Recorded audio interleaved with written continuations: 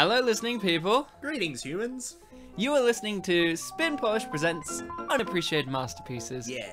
I'm Ryan Sliwinski. And I'm Bartek. His first name is Bar, and his last name is Tek. No, my first name is Bar, and my last name is Tek. Good. That's great. You know, and in case you guys are sitting there going, what's happening? Why are these guys called Spit and Polish? It's likingly because we're always spitting, and we both happen to be Polish. Isn't that right, Bartek? Fun fact, we have not spit once while recording this entire show. No. We just dress very, very nicely. We spit when we're not recording. We're spitting young gentlemen. Yeah. So, Bartek, what do we do on our show? What do we do here? What do we present on Unappreciated Masterpieces? I could explain it, but can I do it in metaphor? Obviously, yes. Thank For you. first-time listeners who may find the concept hard to grasp, metaphors will perfectly suffice. This is a perfect metaphor that we can all relate to. Now, Ryan, you've had a history. You've grown up. You were a child once. Have you ever looked through old belongings and found something from your childhood that you recognize? Like, yeah, this right here. Great memories, great nostalgia. You felt that? Yeah. Now, doing the same thing again. Child, had a history, looking through old things. You ever found something that you didn't recognize, but you could believe that you had a history with this thing once? Oh, yeah, definitely. That's the show. That was the worst metaphor ever. I thought you were going somewhere. That's it. He went nowhere. Look, unappreciated masterpieces. It's where you got the movies that existed in the past. You may have heard of them, you may have seen them, maybe you didn't, but you can believe that they once existed and that they still exist because, well, they're right there and it says the date on the back of the box or in the credits or something. We're finding those movies that are great, but not remembered, but need to be remembered. So here on the show, we do a commentary of them. Yeah, and hey, some of them you do remember, but they're just not loved. They need a love that we need to give them. They need this love because, hey, people put time, effort into this film or project. Someone wrote it, then someone directed it, someone financed it, and then eventually people acted in it, and guess what? Thousands upon thousands of people went out of their way. They spent an hour and a half, 2 hours, however long to travel out to the cinema and go see this, or they bought the DVD, or this, that, and the rest. And we need to honor all those people who have put moments of their lives into these movies that we, the general public, just don't acknowledge and don't appreciate. Yeah, take them out of your old toy box. Yeah, see, now your metaphor's working. You've expanded upon it. I'm very proud of you. I thought that you'd understand it, Mr. Genius. I understood. So, Bartek, yeah? What is the old toy that we're grabbing out today? It's a fucking movie, dude. Okay, what's the movie we're grabbing out today? The movie we're watching today is Rocky I Kosz Super Ktoś.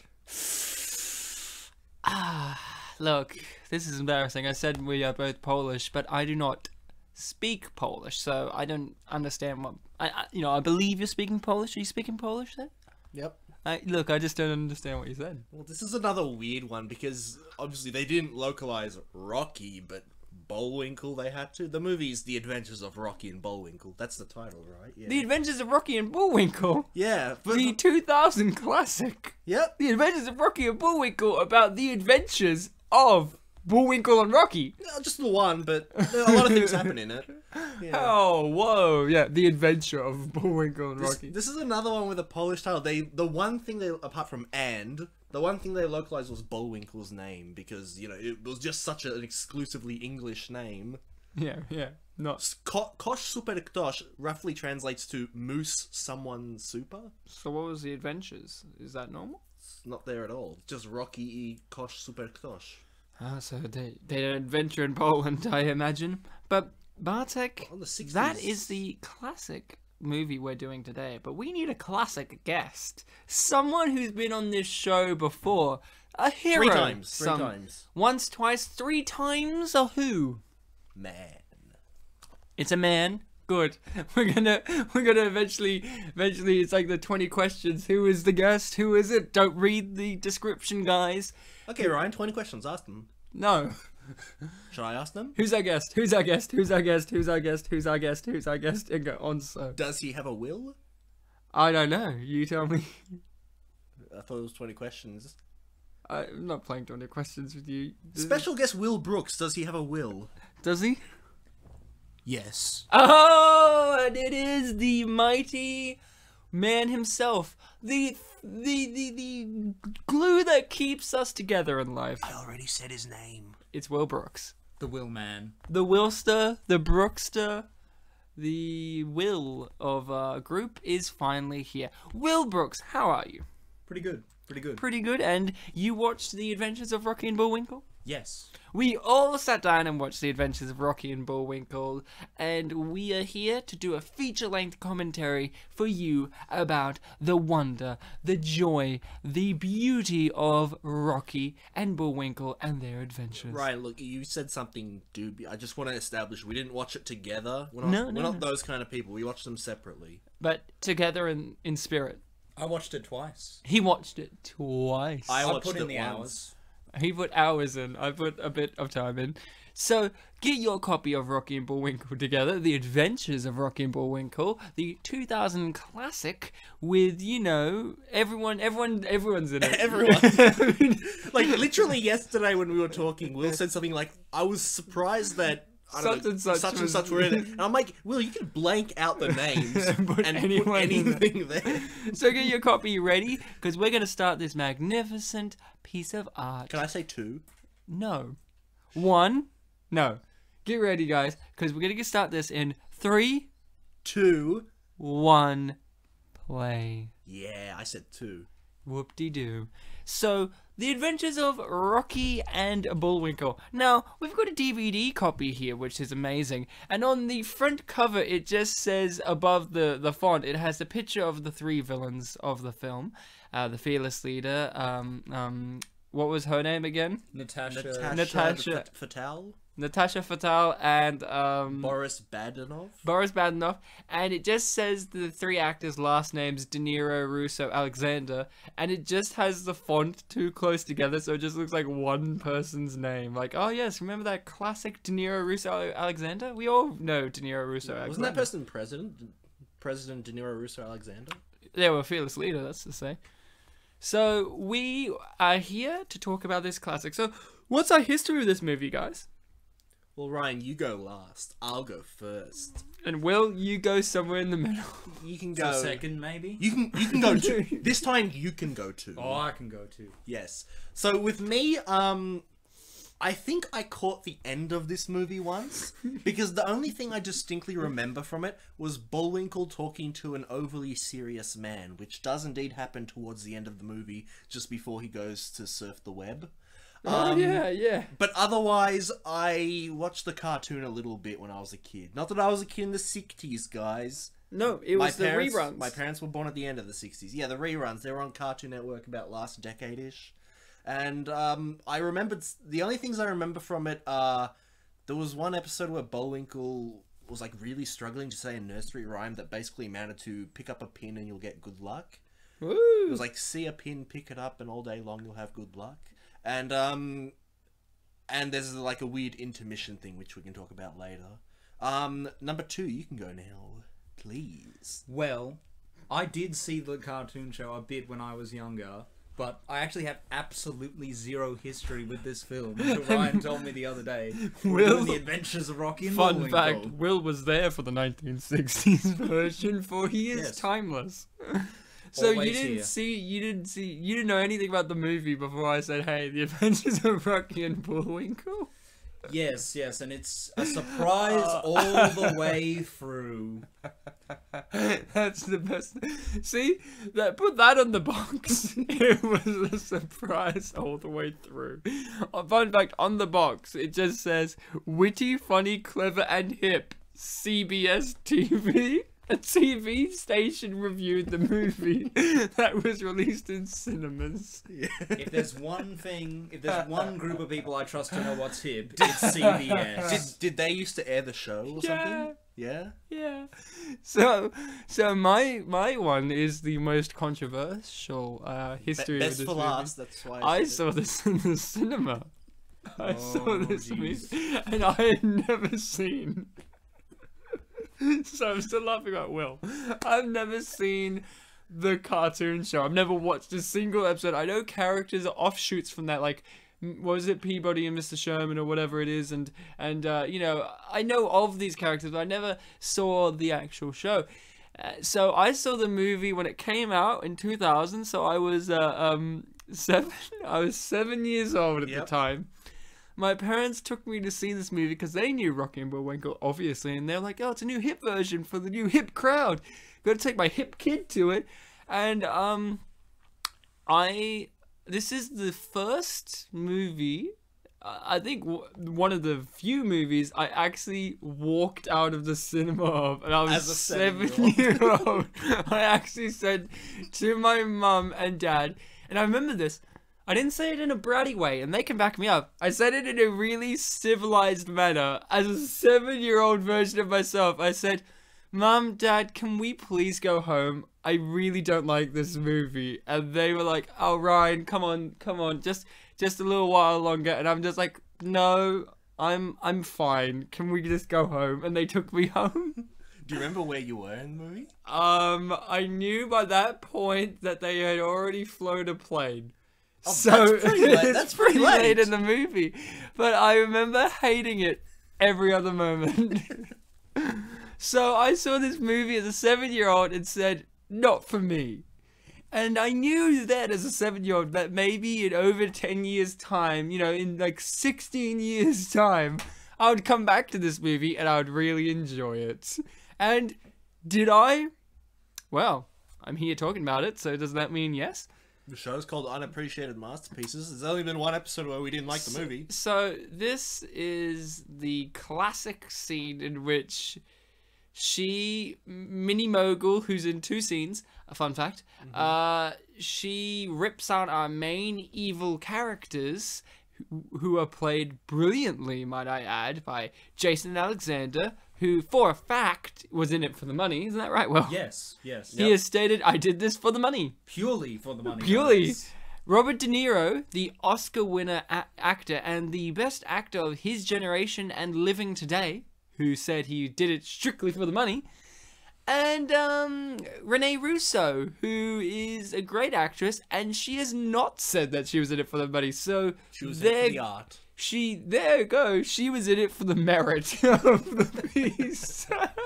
As we speak, the merit of the piece is Minnie Mogul cartoonishly ripping in half a contract and throwing it on the table.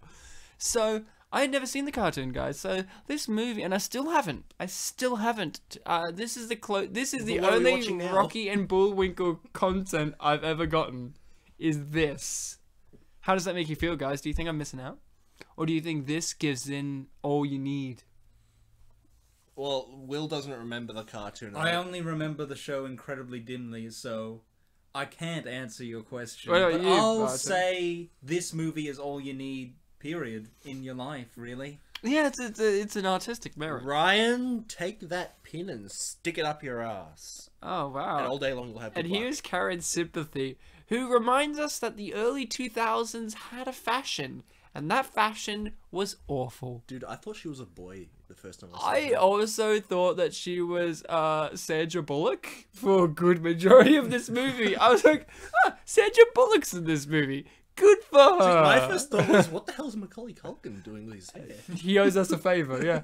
So, Randy Quaid is in this movie, and you think that, like, I thought he was going to be in the movie a lot, because I looked at IMDb before watching the movie to see who was in it, to refresh my memory, and one of the first people listed is Randy Quaid. And I'm like, oh, Randy Quaid's going to be in this, like, a fair bit. And he's in the first 20 minutes a fair bit, and then we just never see him again until, like, the very end of the movie, and you're like, oh yeah, Randy Quaid was in this. And here's the best way to describe Rocky, The Adventures of Rocky and Bullwinkle. It has Randy Quaid. You can't say that about Rocky itself. You can only say that about Rocky and Bullwinkle. You know, this movie would have been increased in value if the fearless leader was played by Sylvester Stallone. Like, can you imagine that movie? in which it's just like, yeah, and he's doing an accent as well, so it's like, yeah. I'm the fearless leader. You have to include more V's in there. I am the fearless leader. Exactly. And here we have John Polito, who only just recently passed away, so that's an unfortunate thing. But see, he was a great actor. He was in The Big Lebowski. Dude, are you going to point out every single Miller's celebrity? Crossing. Yeah. Because if you are, that's going to be the whole episode, and Will's not going to get to talk, and neither am I. Here's the president. He's played by that white guy that you always see in movies, but you never know his name. But he's always white-haired, and he's been like that since like the 90s. So is he Steve Martin in disguise? Who knows? You know, but what I was saying was John Polito, he's a great actor. He recently just passed away, and I think it's important that we point out that this film is a part of his body of work, and even though he is gone, we can look back to this movie, especially this one scene that he is in, and remember the legacy that he's left behind. Did he do it for the money? No, I think no, he did it from the working for a mole. This is the part of the movie that makes no, like, okay, they make a comment, don't they, Will? Yes. That the thin line between cartoon and reality. There's a thin line between a cartoon and reality. And this movie, in the reality world, can get pretty cartoony, but we never see any, like, anthropomorphic characters in this movie ever again, other than our main characters. Like, we never see, like, Poochie down the road. Like, this is the only time we see like, the mole. Well, when the mole raises questions. Is he from a cartoon show that's just come out? Well, we forgot to mention the CDI gets that weasel guy. Yeah. Well, that's true. But also, even the movie... Here's the problem. I don't know if Roger Ebert did a review of this. He did. Did he love it? He gave it loved thumbs up. It's on the back of the DVD. He could not stop talking about how fun this movie was. And, like, in the video, the other guy that he was doing it with, he didn't like it, and Roger told him that he was wrong, that this movie's a lot of fun, and that Robert De Niro had every single right to like, reference Taxi Driver. Did he? Because it was his turn. And he said that in the written review as well. Good. Roger Ebert, you're clearing your name in my book of villains. Roger was a good boy for this movie. He knows what was up. What I'm saying is, like, you can't critique the movie for its faults because they're on purpose.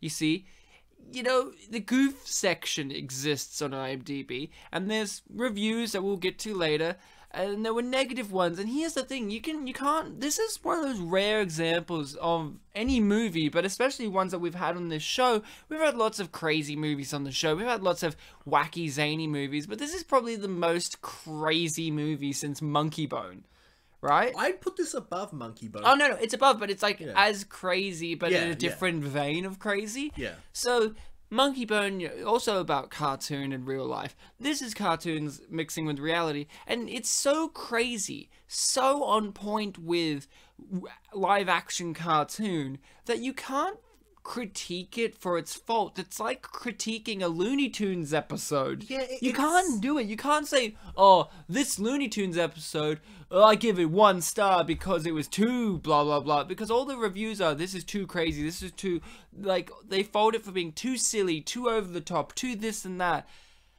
You can't, because it's basically just a cartoon but with real people. Yeah, like, Monkey Bone was a crazy character, and that made everything crazy because he was doing crazy things. Here it's kind of real people in just a crazy world. And this movie is very clever because when it said that they were going to give the movie a green light, I saw it coming that, oh, there's going to be an actual green light. I didn't expect there to be a whole green lighthouse. Well, here's something. I felt very silly. I wrote in my notes, I wrote in my notes, I didn't expect this movie to make a Great Gatsby reference, because, like, the green flashing light. I was like, this movie's really appealing to the academics out there. Good for the literacy people. Good job. And then they're like, oh, we're green lit. And I'm like, oh, okay. Also, for as crazy as this movie is, the main characters are barely in it. Kind of normal. I mean, Bullwinkle's dumb, but they're kind of normal-ish. Oh, yeah, that's kind of it, but then they're always pursued by crazy people. It's like that with most old cartoons, where it's like, if you really go back, Rocko's Modern Life, Rocko's not crazy, but everyone else is. And Heifer's just dumb, But everyone else is crazy. All the villains are crazy. Like, you know, Mr. and Mrs. Big Head are crazy. And same with, like, Cat Dog. Cat and Dog aren't that crazy. But everyone else in their life is crazy. Dog's kind of crazy. He's dumb. He's dumb, but kind of crazy. No, but, you know, I mean, like... Mostly dumb. Mostly Dog. Half cat.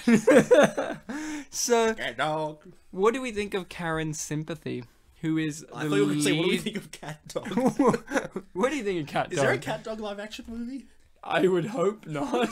I think that'll be coming in a few years down the road, Bartek. They better not use CGI. That is made by David Cronenberg. It's just gonna be like, and Jeff Goldblum's gonna be Dog. And it's just gonna be the greatest thing. Oh, who'd play Cat in the live action? Okay, Jeff Goldblum has to be Dog. Can you imagine Dog being Jeff Goldblum, but he's like, you know, because he's like got physically fit for the fly. He would just be like, "This is Dog. I'm a dog."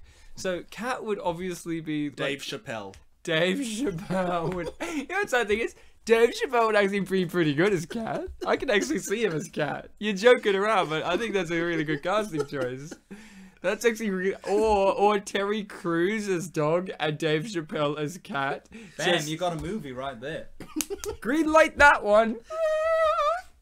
Great Cat. Is that the sound a green lighthouse makes? Yeah, Yeah. that's the noise. Because they all- have you always noticed in movies and TV shows, lighthouses make noises when the light flings past the person? Like the light itself goes... Like... Why? The light doesn't make it's a noise. heavy light. Yeah, It's it a really, really heavy light. it cuts through the wind. Yeah, Well, There's whenever I point at something, an air like jet noise happens. yeah, but just you're to not. emphasize it. You're not light. Oh yeah, light's very quiet. I am light. I have often thought that Will Brooks does not sleep. He just hovers in the air into a ball of energy. So look, we can't be too chaotic here. Ryan asked the question, "What do we think of Karen's sympathy?" Yeah, what do you think of Karen and her sympathy for the devil? She's, for basically the main character of the movie, she's very deep. She's got a child in her. That's how deep she is. Isn't that just one of the most artistic things, though? Because you've heard that saying, like, your inner child. This movie takes that literally and explores what it actually means. Because usually when it's said, it's just like, oh, yeah, when you were, like, naive or when you could enjoy things. But this one is literally having it talk throughout the whole movie, giving its little take on things, and also tripping. And It's very also, literal. other people have inner children too. It's very literal. When she trips, there's like a squishing noise. She's actually in the eye. Only one other person has the inner child, and you connect the two, and you realize at the end, oh, they were made to be, And they're both blonde. and they're both in this movie. Wouldn't that be weird if the fearless leader had an inner child, but it's in his monocle eye, which he only wears like for 1 or 2 scenes in this film? Oh yeah, and then he wears like 2 little glass. Because it's for the hypnovision thing. He's going to be safe from hypno. He should have just had 2 protective monocles, really. Oh, he kind of does it bifocals. So are you No, I saying guess that you're right. if he was a Pokemon trainer, he'd use Hypno? He would use Ditto as well. Oh, but only against Hypno, so he can have another Hypno? Ah. He's a sneaky, and he'd also use it to mimic himself, so that way there's more fearless leaders to mirror. So there's just massive scenes So of Robert De Niro talking to himself for 20 minutes well, at can a we not time. skip over the fact that, well, you don't remember the TV show guys that much, do you? But was Bullwinkle a fan of hip hop? Well, I mean, I'd imagine he's not. establishing right now that hip-hop isn't in Frostbite Falls. Yeah. Well, is that true? Ooh. So, if they made Rocky and Bullwinkle today, would Bullwinkle be like a wisecracking hip-hop fan, and Rocky would be like the liberal white guy who's like, oh, again with the Eminem, and he like flicks his paper? Again with the Eminem! Was Rocky supposed to be a boy? Yes. Can't you tell by his manly name? I couldn't tell by his manly voice. So here we have the greatest actor ever, Which Jason one? Alexander. You know what? I didn't know it was him. Until he took off his hat. No. not even What there. tipped you in? When the mattress salesman was there, I'm like, You mean Billy Crystal? yeah, I'm like, who is this mattress salesman? And then when I was looking up who he was, I found out Jason Alexander was in the movie. I'm like, who is Jason Alexander? And he's like, Boris Badenov. I'm like, oh, I see it. Well, and then when he took off his hat, I'm like, of course. My favourite part of that is you didn't know who Billy Crystal was. I was stuck between Gilbert Gottfried and Billy Crystal, and I needed to confirm. And then in the middle is this Wallace Shawn. Who's he? He's, you ever seen The Princess Bride? Maybe, but probably not. It's also got Billy Crystal in it, surprisingly. I wanna Wallace see Shawn's that bold guy who also has a very similar Gilbert Gottfried voice. He's in, like, My Favorite Martian as well, and he's in The Princess Bride, and he's, like, the Sicilian, and he's just, like, inconceivable! He's great. He's, like, Gilbert Gottfried's love child, basically, but bold. Just by himself? So his love child with Jason Alexander then. Exactly. Hold on, shit, guys. Look, abort everything. We need to talk about 3 spies and a horse who is also a spy. Their horse who is also a spy. Do go on. This entire section with 3 spies and a horse that is also a spy, this feels like the most Ryan thing I've seen in quite some time. Something I would come up with? Yeah, this If I was a feels... TV executive. Or something that you would watch. Oh, I'd watch the fuck out of this show, yeah. I would too, but like I think you identify. But it needs more aliens involved somehow. Your favorite Martian. Well, we only see a little bit of... I'm sure there's some aliens off screen. Here's the thing. If this is, like, here's the thing. They're dancing. This is the part that confused me the most in the entire movie. In the entire movie, this was the part that confused me because it's not even, like, a song that's from their country or something that matches their ideals. It's evil Western music that they're just like, let's lose our shit, and it keeps going for like a minute and a half. And like with everything in this movie, it's interrupted by a fax. That's like the best part. Did you know that everything hinges, everything hinges on fax messages? Is that true? Because I only remember the one. It's Okay, important to the so plot. it just interrupted then with a fax message. Then when they get in the car later, they get interrupted by a fax. Like they're That talking, one I remember. They get a fax message, and then at the end, Bullwinkle himself is faxed over to the bad guys and stops their plan. So everything hinges on the technology of fax. That's 3 examples.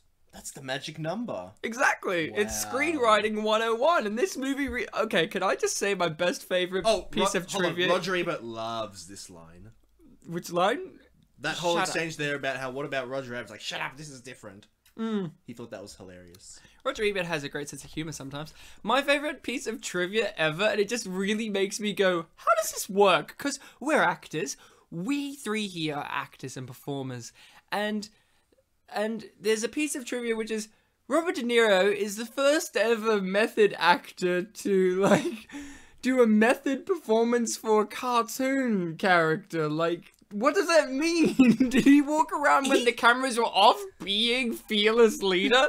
Did he have people say, call me fearless leader? Like, what does that mean? Like, I'm not saying that you can't method act a cartoon, but how can you method act a cartoon? That's what I want to know. Like, how? I don't understand. Like, he's the first ever actor to do it. I find that... That means hard there's to been believe. other actors that have done it since. Yeah, but not before, and that's kind of like, I don't know. Also, It's a new millennium. Is this a child? Yes, it is. No, wait, It is one of those little humans that are called children. How did you not know it's... Actually, that's not a child. That's just a really little girl. Well, it's just a thought I had yesterday. I'm like, and I forgot all about her because, yeah, she's a one-scene wonder. These are... did you know that woman grew up to be Mila Kunis? Imagine that. Oh, she went to Oz the Great and Powerful. White, redhead girl.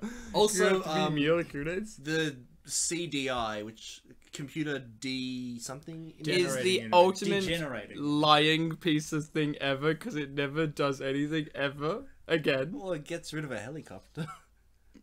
Which is so confusing because I Because- thought it only worked on cartoons. Does that mean you could put no, anyone and anything they in said- the internet? they said special effects. Yeah. But I so don't does know. that mean helicopters are special effects? But we'll get there when it comes. We're jumping all over the shop because now we're going into the world. This was the weirdest transition shot ever because it never happens again ever in the movie. I forgot Where about they that. where they go from cartoon to real through Robert De Niro's eyeball. And here's the best part. Someone must have been aiming a camera at the greatest actor of his generation, zooming it into his eyeball, and the director was sitting there going, oh, fuck yeah, this is going to look real good when we put some fucking animation in his eyeball. Oh, yeah! And it did. It did look good. That was a funny gag where they said this isn't a cartoon, and then of all things, a safe falls. Yeah, where did it, like, they threw it, yeah? I mean, I assume so. I don't need an explanation for that because it's just perfect. I love the fact that Jason Alexander is just got this, like, the jacket, and he can, like, barely even lob them because he's such a nuggety little man with this horrible jacket that has no, like, flexibility. It's not. It's an ill-fitting jacket. Also, I like how they don't stop the car. I like how Why would casually you? Rocky gets out. I like how she should be dead, really. Like, I wrote several times, okay, like, how does death work in the real world? Because do people not die? You need to be CDI'd, Ryan. But then you'd only go to the internet where you'll die of starvation. No, I don't think so, because you can get everything on the internet. You can even get Nokia on the internet, which is something they advertise in this movie. That's like the best thing ever. Fun fact, we're not advertised by Nokia, but I own a Nokia phone, and I do too. There we go. So, the thing I wanted to mention with the CDI is that it's a reference to a really bad video games console, the Philips CDI. Ah, and that's why it doesn't work really well. Probably, yes. And that's why it's related to bad animation. Is this the only time? Generating animation. That's right, because the CDI has... Have you heard of, Legend of Zelda, Ryan? Yes, of course. Have you heard of the really bad Zelda games which are like 2D animated? Like on the internet there's that meme of the My Boy King or something No, like I that. haven't. I'm not up to date with the... Ryan, I can assure you, the king from those games is right up your alley. But basically, the CDI, these Zelda games, they're made by Nintendo. There are 3 Zelda games that weren't made by Nintendo. They were made for this Philips CDI system, and they're just really badly voice acted, really badly playing. Wait, so full they have motion voice video. acting in it? Yeah. Because, some of those old games is just text, right? Yeah, those games are like distinctly like not much beyond noises, like oh, or, stuff like that. Okay, yeah. So yeah, very bad, and a lot of people have made memes out of them because they're so poorly animated, and some of the lines are mimetic. Sorry, just Oh, Robert, here we go. Robert That's De all I have to Niro, say. Robert De Niro smiling, just not saying anything. It's the greatest. And He's really cute when he asks them, like, "Have you killed them?" I don't know what his character is. Like, I haven't watched the original show, obviously. So is Fearless Leader this joyful? Dude, I remember Boris and Natasha. I don't remember Fearless Leader. Well, Fearless Leader, from what I gather, is like, when you have like the henchmen and then you see their boss is only like in a couple of episodes of like an ongoing show. I think Fearless Leader is that type of character, yeah? Where I think that's the case. I don't know. he yelled so hard that his hat blew off, by the way. That was also so good. So, Bartek, Yeah. we have to read the DVD for you. Oh, The DVD has this is a quest right Everything going on, Bartek. So let you know, audience, I came a bit late, and these guys were looking at the DVD, so I don't know what's up. Thumbs up, Roger Ebert. Thanks, Roger. But can I just tell you the special features? Did you thank Roger, or did the box thank Roger? here. We all thank We all Roger for thank this. Roger. No, I thanked him. Okay. The special features have something real special for you, Bartek. Uh-huh. I'll skip over the normal stuff. The last one is DVD-ROM features, including Screen Friends, a voice-activated software to navigate the computer, designed for adults as well as kids. Rocky, Bullwinkle, Natasha, Boris, and Fearless Leader respond to your commands. And then it just says, special features, not rated. So they could be R-rated special features. And then when you actually load in the DVD, it tells you must play this DVD for this feature to work on Windows 95 or higher. And I really want to know if it's too beyond the program, like too old for Windows 10 or something to play. So we're going to find out later. But Bartek, I'll read the last bit of the... Well, hi, because this is my favorite scene. Oh, okay. the last bit of this we'll get into the DVD in just a second. This guy who's in the helicopter pilot, who was my favorite character by the way. Same here. Plays two other characters in this movie. Yeah. He plays the highway cop that pulls them over with a megaphone, and then he plays the guy who sells them the plane. Why is he in this movie? Well, he's only in the desert scenes then. Oh my god, that's actually really good. Like, he's the this spirit guy's of the desert. He's like Adam Sandler. Like, he refuses to leave a location. You film him there. So, remember in Snow Day when I talked about how Roger Ebert didn't like that Chris Elliott did that maniacal laugh? Yeah. He liked this movie and he didn't complain about that laugh. No. And this guy's not even a villain. That's a villain trope. I don't know why he laughed. So, on the DVD, the back just says this. This is the final half of the, overview. This fun-filled, pun-filled comic adventure picks up where the much-beloved series left off, spoofing television, politics, higher education, the internet, and especially themselves. They prove once again that laughter is ageless, timeless, and in Rockies. In Rockies what? And it ends. What? And it Wait. It just ends with, and in Rockies. Like, it doesn't even go on. They didn't finish the sentence. They could be talking about a completely different film. Rocky. Like, were they gonna quote, like, the movie, like, the character Rocky from the movie Rocky? Yeah. So they prove once again that laughter is ageless, timeless, and in Rockies. And in Rocky's own What? words, Adrian! Super duper! So, what do we think of the actual characters of Rocky and Bullwinkle in this film? Well, before that, we should establish the fact that this movie has a narrator. Oh, yeah! It does. And it also has John Goodman. No, it's not John Goodman. No, but just John Goodman has my favorite line in this movie, which is they're like, they're saying whatever, I am FBI agent, blah, blah, blah, and he's like, yeah, and I'm actually John Goodman, and he says it in like the most John Goodman-y way that he could ever say his own name, ever. Yep, so you were gonna say, Bartek? This movie has a narrator. And what do we think of the narrator? I think that this narrator was really pushing the boundaries of what narration is. Yeah, I mean, he did the exact same thing in George of the Jungle 1 and 2, but yeah, he really pushed himself on this one. This is his magnus opus. Huh. Yeah, this is Rocky and Bullwinkle. Magnum opus. Gesundheit. Thank you. Got a bit of sniffles going on. John Goodman looking directly into the camera, just like, can I get my check now? Well, I mean, he's talking to the cops crew, not the Rocky and Bullwinkle crew. He's not talking to anyone. Did he also do this purely for the money? Well, there's no comment from John Goodman. Well, no. His character was doing this cop show for the money, but the actor John Goodman was doing the Rocky and Bullwinkle movie for the art. So he was method acting for the money. So He was method acting for the money, but he was actually acting for the Rocky movie. So, what do we think of Rocky and Bullwinkle, the characters, though? The narrator's cool, he's really pushing it, but, like, what do we think of Rocky, and what do we think of Bullwinkle? Well, I suppose Bullwinkle, not to say that he is one of these characters, but he kind of has that bully trope of being really dumb. Oh, no. Not dumb characters. And he only beats me up twice a week. I don't know. They make a lot of back and forward jokes, and they often talk about how those jokes aren't funny anymore. And were they ever? Which I guess that's trying to push this whole point of that they're has-beens and that they had a time and that time is no longer, which is kind of ironic when you consider what our show's about. Yeah, and considering the animation quality as well. But they're really brave characters. I mean, they show fear in some points, but every time I mean when they're in the Green Lighthouse and when they're on the plane, Rocky doesn't hesitate to just jump straight into trying to fly.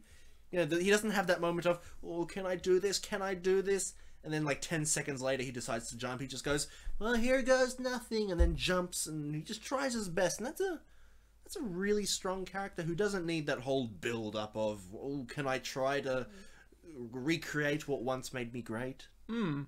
Well, what about you? What did you think of Rocky and Bullwinkle themselves? The characters that are the encapsulation of this entire Those film. two. Yeah, the chalk.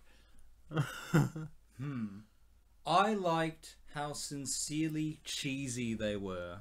They didn't try to hide the cheese. Could you like a imagine- Domino's pizza. Could you They imagine were the remake of open this? about it. Could you imagine the gritty reboot of this movie where it's just like Christopher Nolan's Rocky and Bullwinkle, and they're very gruff and serious and moody, and they talk about like existentialist questions and stuff. If this was a Japanese film, like Rocky would like slap Bullwinkle every now and then, calling him an idiot. Rocky and Bullwinkle, for me, I didn't enjoy them as characters. I didn't enjoy the movie when I first saw it. Now that I've seen it again, with time being the healing factor, I really enjoy the dynamic, the comic dynamic of it, you know, of the old comedy greats of Jerry and Lewis and Hope and Bing, where you have one that's the dumb one and one that's the smart one, but they're both equally stupid. You said Jerry and Lewis. Jerry and Lewis, Dean and Lewis. Yeah. Because these characters have names. I just understood it then when I saw the subtitles, like Lewis and Martin. I'm like, oh, Dean Martin and Jerry Lewis. No, that's their real name. So, and these two are a comedic duo themselves. They had a TV show. That got cancelled a month before this I think- aired. Did it And get went cancelled or into reruns. did it get cancelled or did it end? I Cancelled. think, did it get cancelled or did it end? I'm not. Cancelled. It says I'm it not in an the IMDb trivia, guys. I'm not an expert on my Kenan and Kel lore. I don't know the history of They it had too Goodberg, well. didn't they? Yeah. Did you guys watch Kenan and Kel? No, I didn't A have bit. I didn't I have did. Nickelodeon. I loved Kenan and Kel. So you're really happy to see them in this movie then? Yeah, I mean, I was happy when Kenan had a little cameo in Big Fat Liar, but you just didn't know that because you guys were busy asking if he was Screech. Hey, we haven't mentioned Screech Is in like 10 episodes. Is Screech in this film? There's a lot of cameos in he this Screech? film. It would have been great if Screech was in this Is movie. he Screech? Is she Screech? Of all the people that could have been in it, Dustin Diamond, year 2000, he could have done it. He really had nothing else going on. So, I think in the first episode I called him Dustin Powers, which was really wrong. fucking numbnuts. Powers was Screech's last name. He had a first name? Yeah, Samuel Powers. Why was he called Screech? You've talked about this, Ryan. Shut up. You just he so embodies the character. You're not sure where the Dustin ends and the Screech begins. He should have voiced Rocky. That would have been pretty good, actually. Okay, great. This is what I love about this movie, right? It takes that comic book cartoon logic yeah. and runs with it. So, like, in one of my favorite, like, random comic book things is Superwoman is versing this creature who's, like, powered by the moon. So Superwoman just punches the moon into another galaxy and the creature's like, no, and just beats the shit out of it. This is the kind of movie where it's like, we need a water tower. There is no water tower. We could do it in that building. No, we'll build a water tower so we can assassinate him in an old-fashioned way. Like, this is that kind of movie where it is like, and the sun broke, and then it would just like break in half. It's like finding the most Look, facts. Official facts, it said too. Official facts. Unlike those unofficial facts. Yeah, going back to what you said there, it's like fixing a problem in the most literal way, even if it sounds impossible. I got a question. Which Ask it. one's Kenan and which one's Kenan's the fatter one, Kel's the other one. Okay, how come Kenan never has outfits that fit him, ever? He's a big boy. Well, I mean, none of Jason Alexander's jackets fit him in this film. It's Or in Seinfeld. And so he's a important. big boy. We're all big boys deep down. Look, who else is a big boy in this shot? Bullwinkle, not wearing clothes. He's wearing gloves. do they fit? Yeah. They're really big, Ryan. He's a really big boy. Mickey Mouse's gloves fit, No, they're too big. and Bullwinkle's aren't. No, they actually fit his hands quite well. Mickey Mouse versus Bullwinkle skit. You guys go. You, Ryan, are Mickey Mouse. You're Bullwinkle. 10 seconds. Scene. Thanks. What the fuck was that? Oh, just two bones. That was Porky Pig! That was fucking. Thank you. That is Porky Pig. That was perfect. That was Bullwinkle to a T. He is And Porky he's- Pig. And here's my... What was I supposed to do? Mickey Mouse? What the fuck was that, Will? Do you want to go again? No, that was my reaction to thanks for dumping me to be Bullwinkle.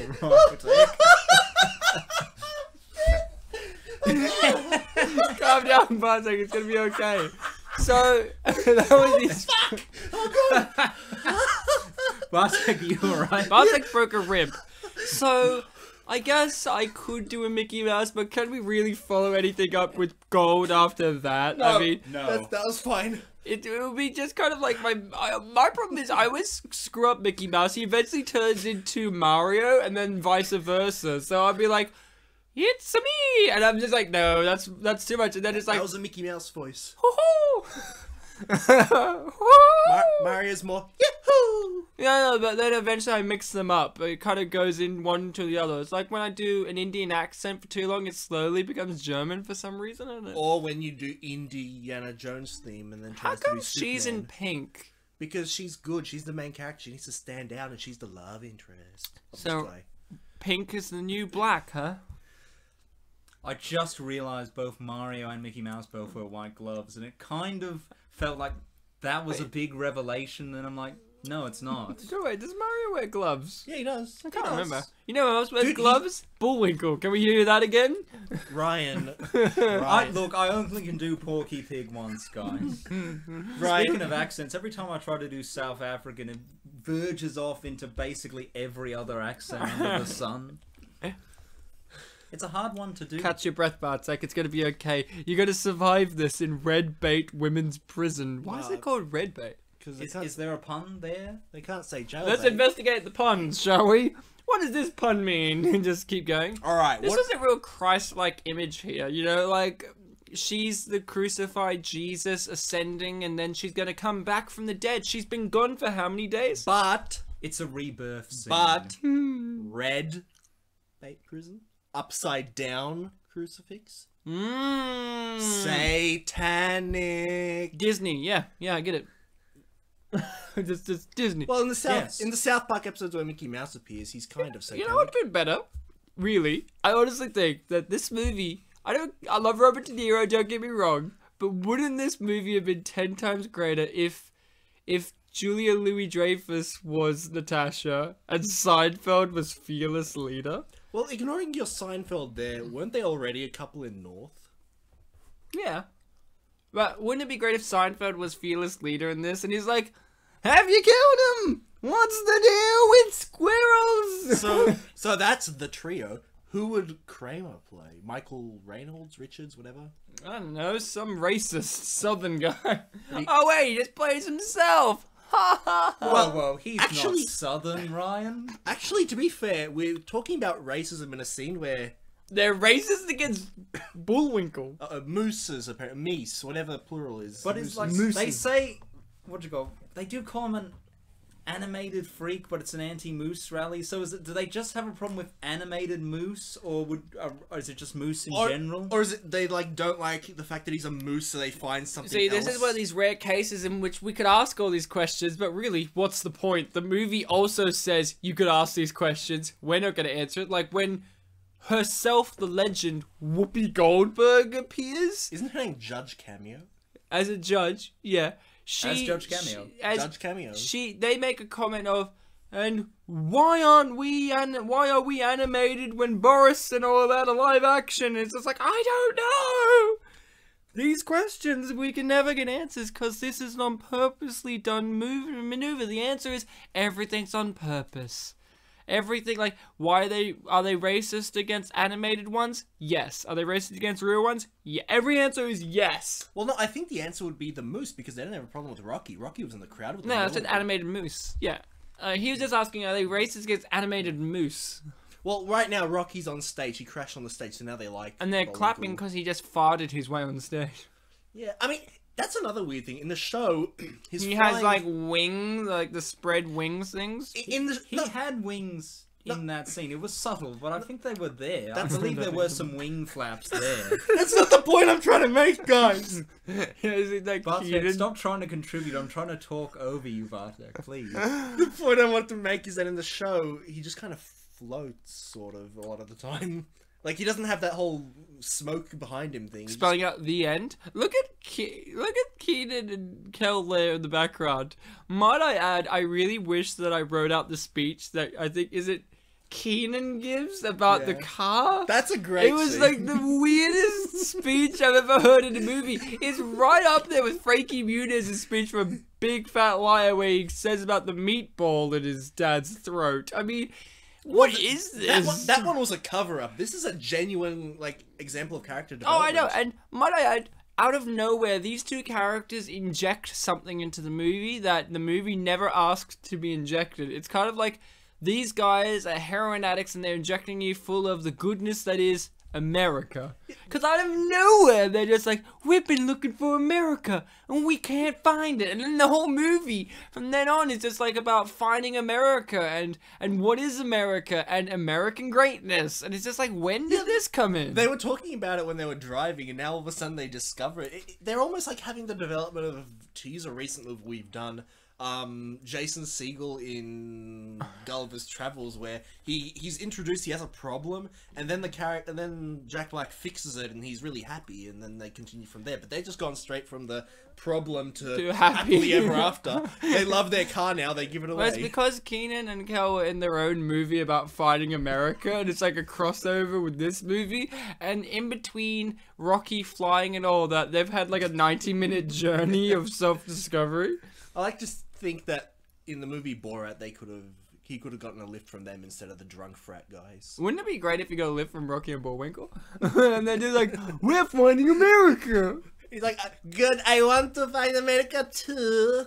And then it could be a bunch of cartoon characters wandering around America trying to find it. And then Borat, every scene, would like get what animal they are wrong. Like when he said like the turtle, And he would try and eat them. like the turtle was a dog or something. And he would try and eat them. Well, he has a bear, so the bear could kill them. So I really like this guard. He's great because at the end of the movie he's just sitting there still and he's like got a little cooker and everything and he's got a beard going on and he's just starving to death. And I like that he's like cooked the burger till it's just like completely charcoal. No. That's a nice My thing touch. is, what's with all the hay? Is he a farmer? I think it's trying to like play on that stereotype of dumb. I mean, I can't believe I'm saying this because he's clearly Nordic, but like dumb Southerner. Farmers. Like Southerners are farmers. Look at him, he's so happy, and little did he know that he would be waiting there for 4 days. But she at least keeps her promise that she'd be back. Shut up. After dealing with his Honestly, car. for a guy with an IQ in the negatives, he survived pretty well outside that movie theater. I That really was would a have liked very it to hostile cut to the end of the environment. credits and he's still waiting and he's just like eating his arm. Even though one of the scenes before the credits started was him finally, getting with No, the girl. I'm saying like if that didn't happen. Oh, you can't establish these things after you say them. Fuck your mama. Ryan. Not Chicago, no. Don't you like Chicago? No. Don't you know that the greatest movie ever, and there are many, Just Visiting, was filmed in Chicago? I thought you were going to say Wayne's World. Was it filmed in Chicago? It was set in Chicago. Chicago, Illinois. In the city? Oh, Chico Roll is my favorite city. Yeah, I knew you were Chicago. Not as good as Musk Stick Valley, though. Yes. Yes. Yes. Die bitte End. Oh, it's Foreshadowing the bitter there. end. I think it was a play on with The Bitter End. No, it has nothing to do with the band The Living End. Radio Shed. Get it? 'Cause Radio Shack. Oh. Wouldn't it be great if it was not in the movie? Yeah. Yes. So, Will, you have some facts. This show, the Jerry Lewis. I mean, Jerry Lewis! the Jerry Springer. Alright, skit. Jerry Lewis, okay. I love Okay. the Jerry Seinfeld We're show. doing the skit of Jerry Lewis meets Jerry Seinfeld.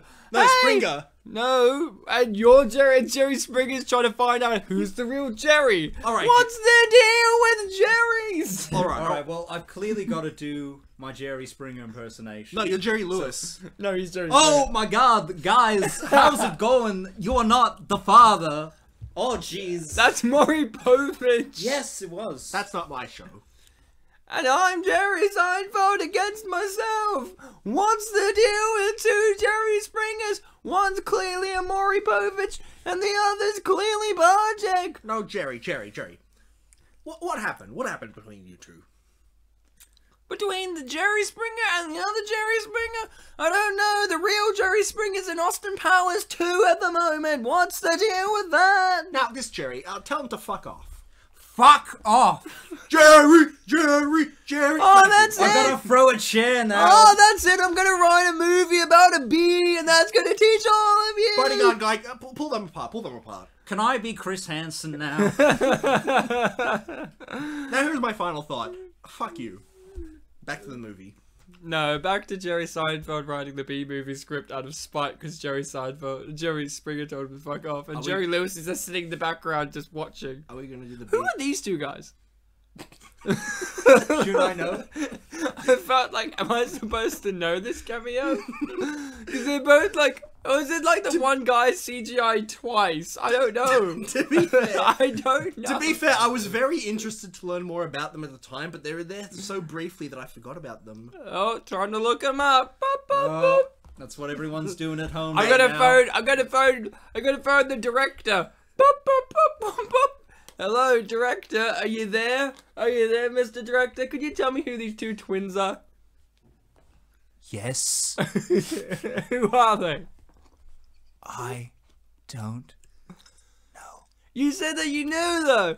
Hand me to the writer. Mr. Writer, you wrote these two twin characters in there.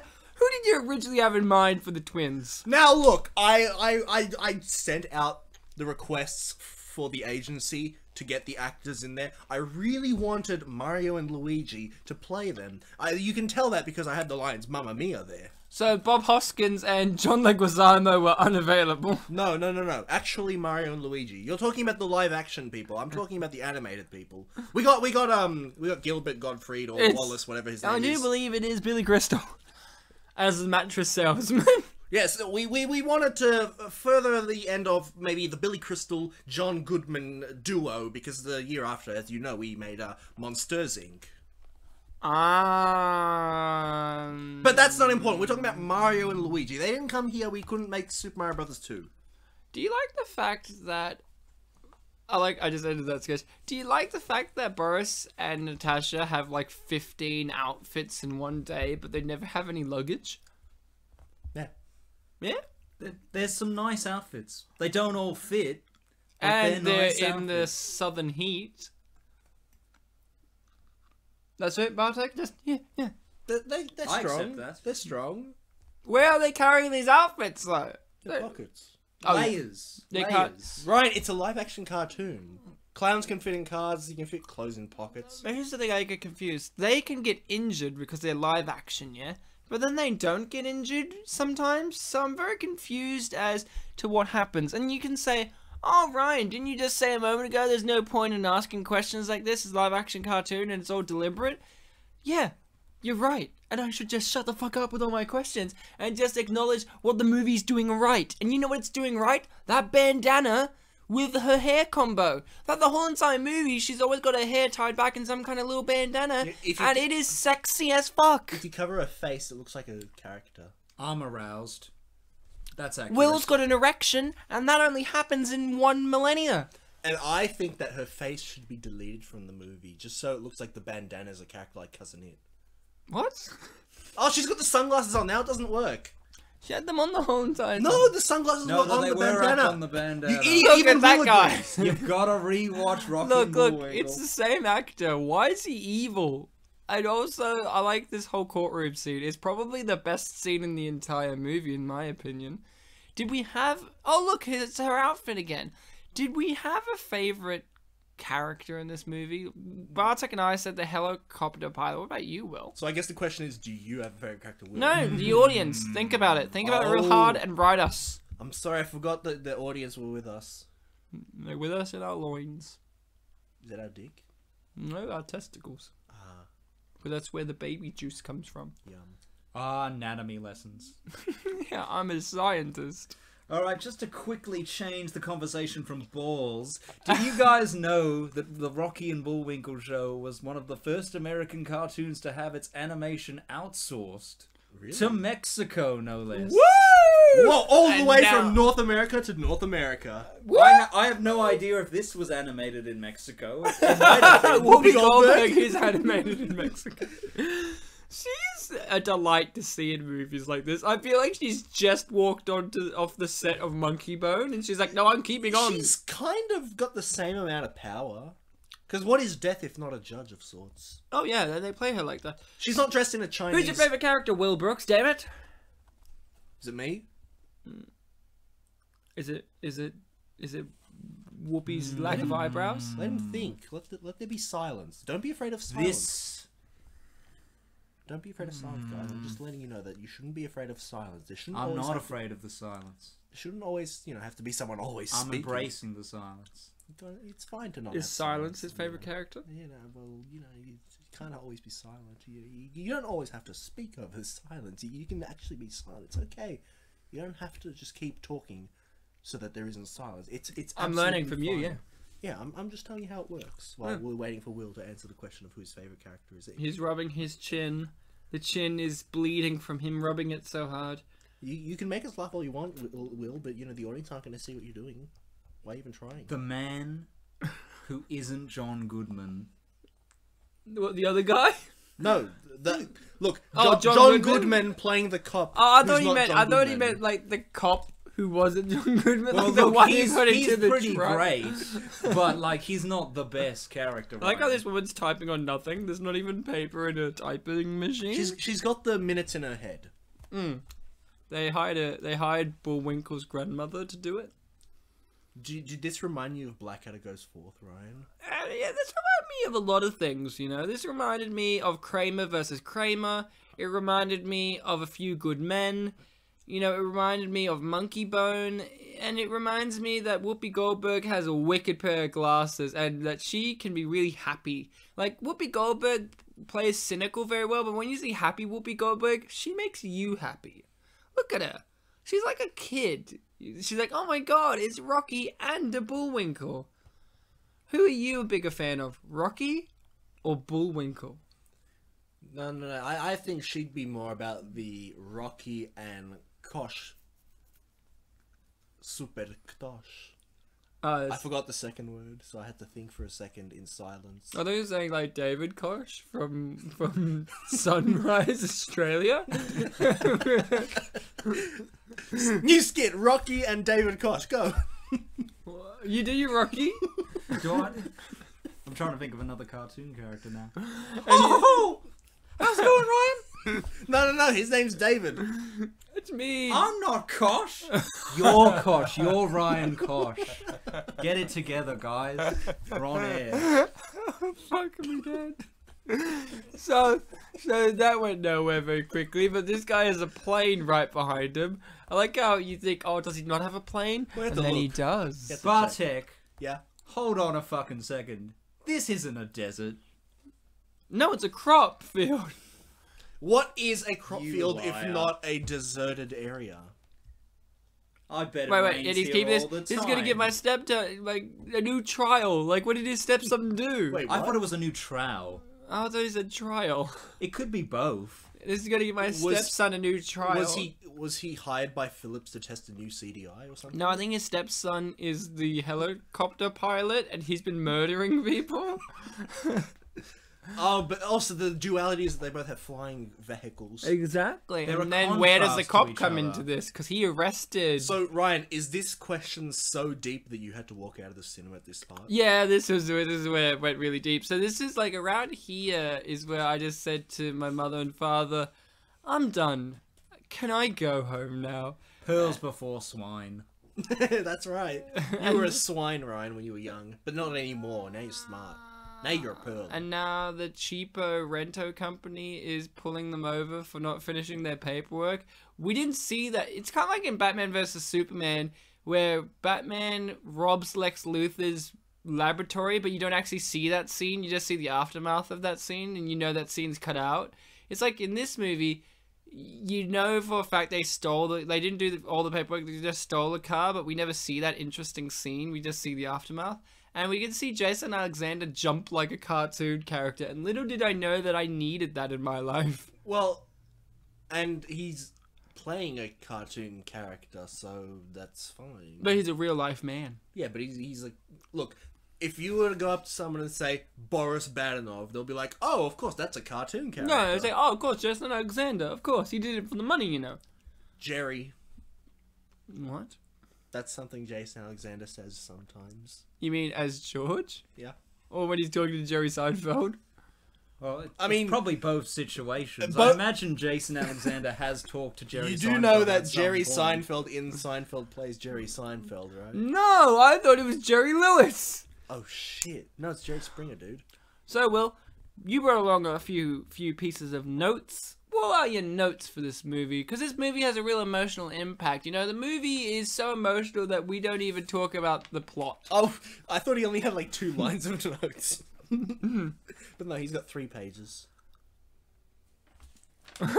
He's going back to the other page. He's got nothing. Hey, stop. Jason Alexander, and Alexander is spelt wrong, has quite a lot of hats in this film. Oh, yeah, he does. Oh, he has like a different hat for every. Like it matches each suit as well. Also, his eyebrows. They keep changing in Yeah, each. now here he looks like George. Yeah, because she's rubbing his head to make him hard. I believe Roger Ebert really liked Natasha's performance. I mean, sorry, Russo's performance. Rene Russo is amazing. She's like the one who really sells it for me. Her and Jason Alexander really elevate the kind of comedy of the movie.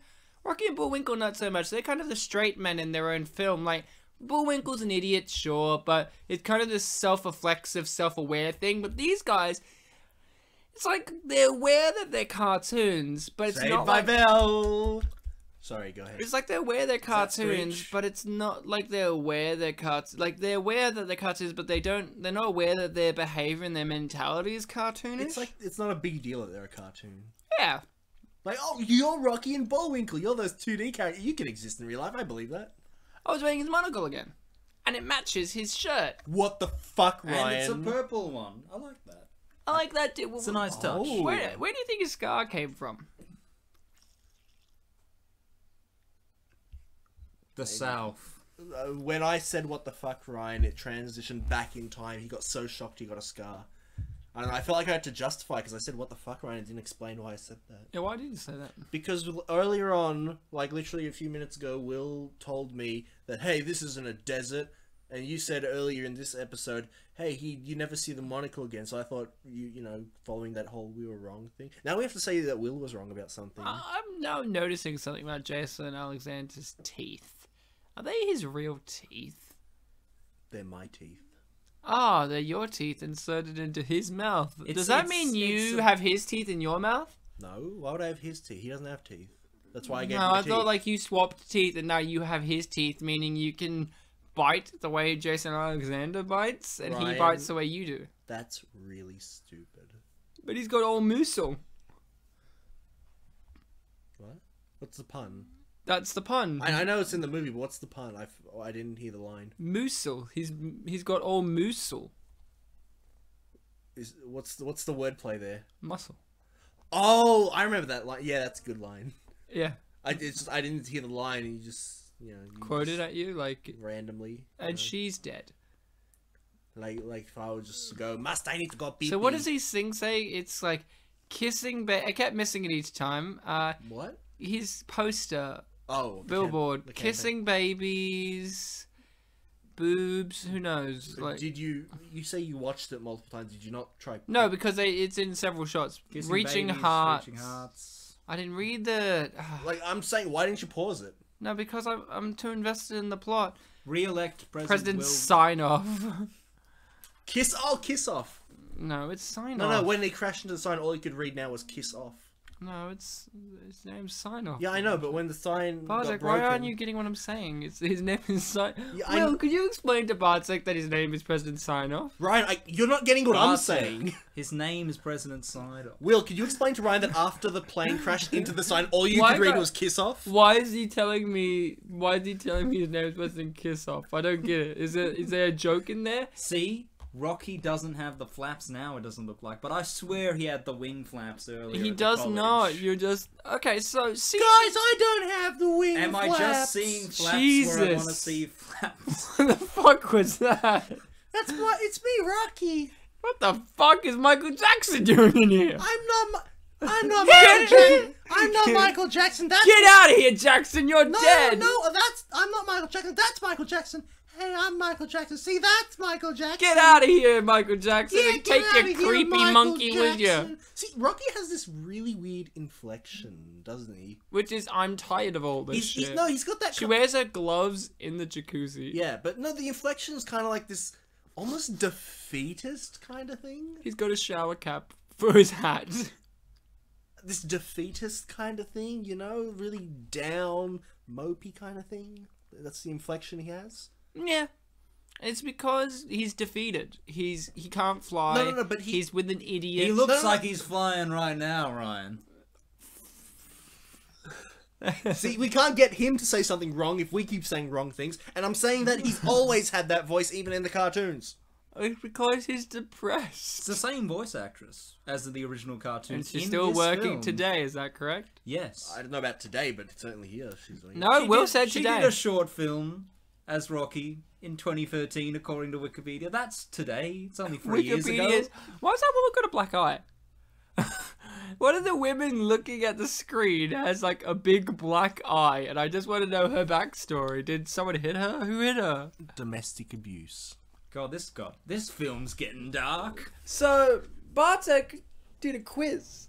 I did do a. Well, I mean, Could you tell us about this look, quiz? there's a problem on this show. For those of you that listen to every episode, or at least the most recent episodes, ever since, like, I don't know, Starsky and Hutch, I've been struggling to find quizzes because we keep doing movies that are part of Excuse me, Monkey Bone had a great quiz. Yeah, it did, but I mean, listen to what I'm about to say, Ryan. That's a standalone movie, and I'm saying that we've done a lot of movies that are adaptations or remakes, and it's really hard to find quizzes, or in some cases good quizzes, for these movies, because a lot of the quizzes are for the main, like... Canon. The main canon, the main adaptation, the main thing. Like, Rocky Source, Bullwinkle's a cartoon. I found 4 quizzes about the Rocky Bullwinkle cartoon, none about the movie, so it's getting really hard to find quizzes. So this one, I did not find a movie... Sorry, I did not find a quiz for this movie.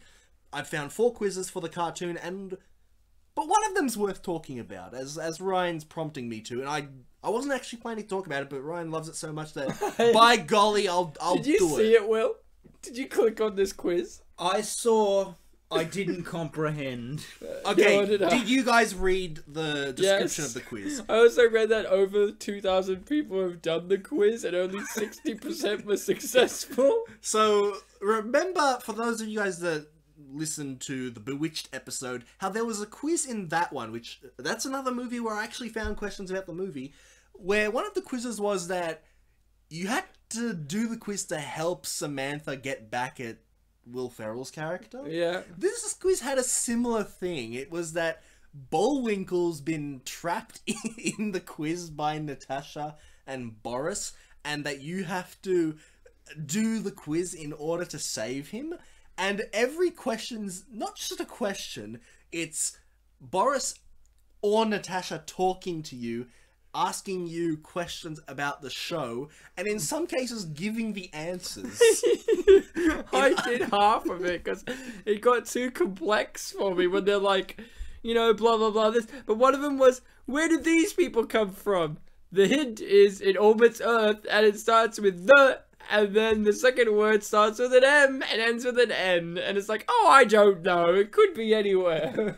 It could be Minnesota. It's Who like, knows? one of the questions was like, this one is hard one. Where is upside downium? And it's like up, down, left, right are the options. And the next question like basically tells you that the answer is down.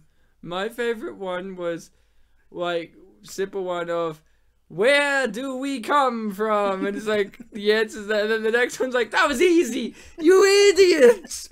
You should have got it together. Yeah, they sometimes make a comment like if a previous question was easy or hard. But And they're like, are they bickering as a relationship as well? the saddest thing about that quiz is, the saddest thing about it is there's no conclusion. You just don't know if Rocky's okay or not. Bullwinkle. Oh, big Bullwinkle. Left Rocky's hanging. fine. Rocky flew away. Rocky's a fucking pussy. Don't call me a pussy, you... Get out of here, Jackson. We told you. Get back with the other 5. I don't think flying squirrels actually fly. I think they glide. Well, he glides. In the cartoon version, at the end of the movie, he has... Oh my god, Bullwinkle's gone to the wrong city. And now, this is a scene from Independence Day, and it was all Bullwinkle's fault. Why? Because he didn't save the world. Oh shit, that's right. Because the military was too busy being zombified. You are so smart, Ryan. I'm a smart guy. You know, some people say to me, Ryan, why are you doing a podcast about movies that nobody cares about? And I say to those people, I say to them, believe it or not, I do say this. I say, how dare you, sir? How dare you, madam? People respect movies like this. People love movies like The Adventures of Rocky and Bullwinkle. And they roll their eyes so hard it falls out of their head. And the little squirrels that fly swoop in. No, they fly. Swoop in and eat their eyeballs. And then, guess what? They can't look at me surly anymore because I was right. It's just like Just Visiting. Man, Ryan, you're so smart. If only you weren't ugly. Well, I'm fucking hot. Sorry, I got the two words mixed up. Yeah, hot. So... What do we think of the CGI? We haven't talked about it. Well... It's seamless, yeah? There's CGI? Yeah. Well, what's CGI? Is it... It's Robert De Fearless Niro's Leader's hair. Oh, he's in yeah, high five! Woo! Believe it or not, that's another thing that Roger Ebert really liked. What's wrong? His hair? His hair. He liked Fearless Leader's hair. Why? It's impeccably well done. He really Ryan. liked it. Why? Why do you like it? Because he did. What's so And you know what? In the video where he's with the Roper, or whatever his name is, when he said the hair, Roper actually gave it to him like, okay, yeah, the hair was good. Yeah. Like, that's the one thing he gave him. Yeah, the hair was good and and the movie tried. So we can all agree the hair's good.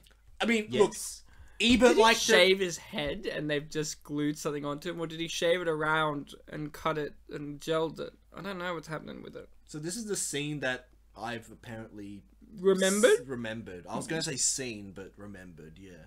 Like when the CIA guy who, you know, is the... Randy Quaid, yeah. Yeah, the most in the movie character there is, because he's all over the place. Do you not know who Randy Quaid is? I actually didn't realize that it was the same character from earlier in the movie. Yeah. Do you not know who Randy Quaid is? I've heard the name. Randy Quaid is the most interesting guy ever. He rocked up to LA, and within a short period of time, he won, within 6 months, he won an Oscar.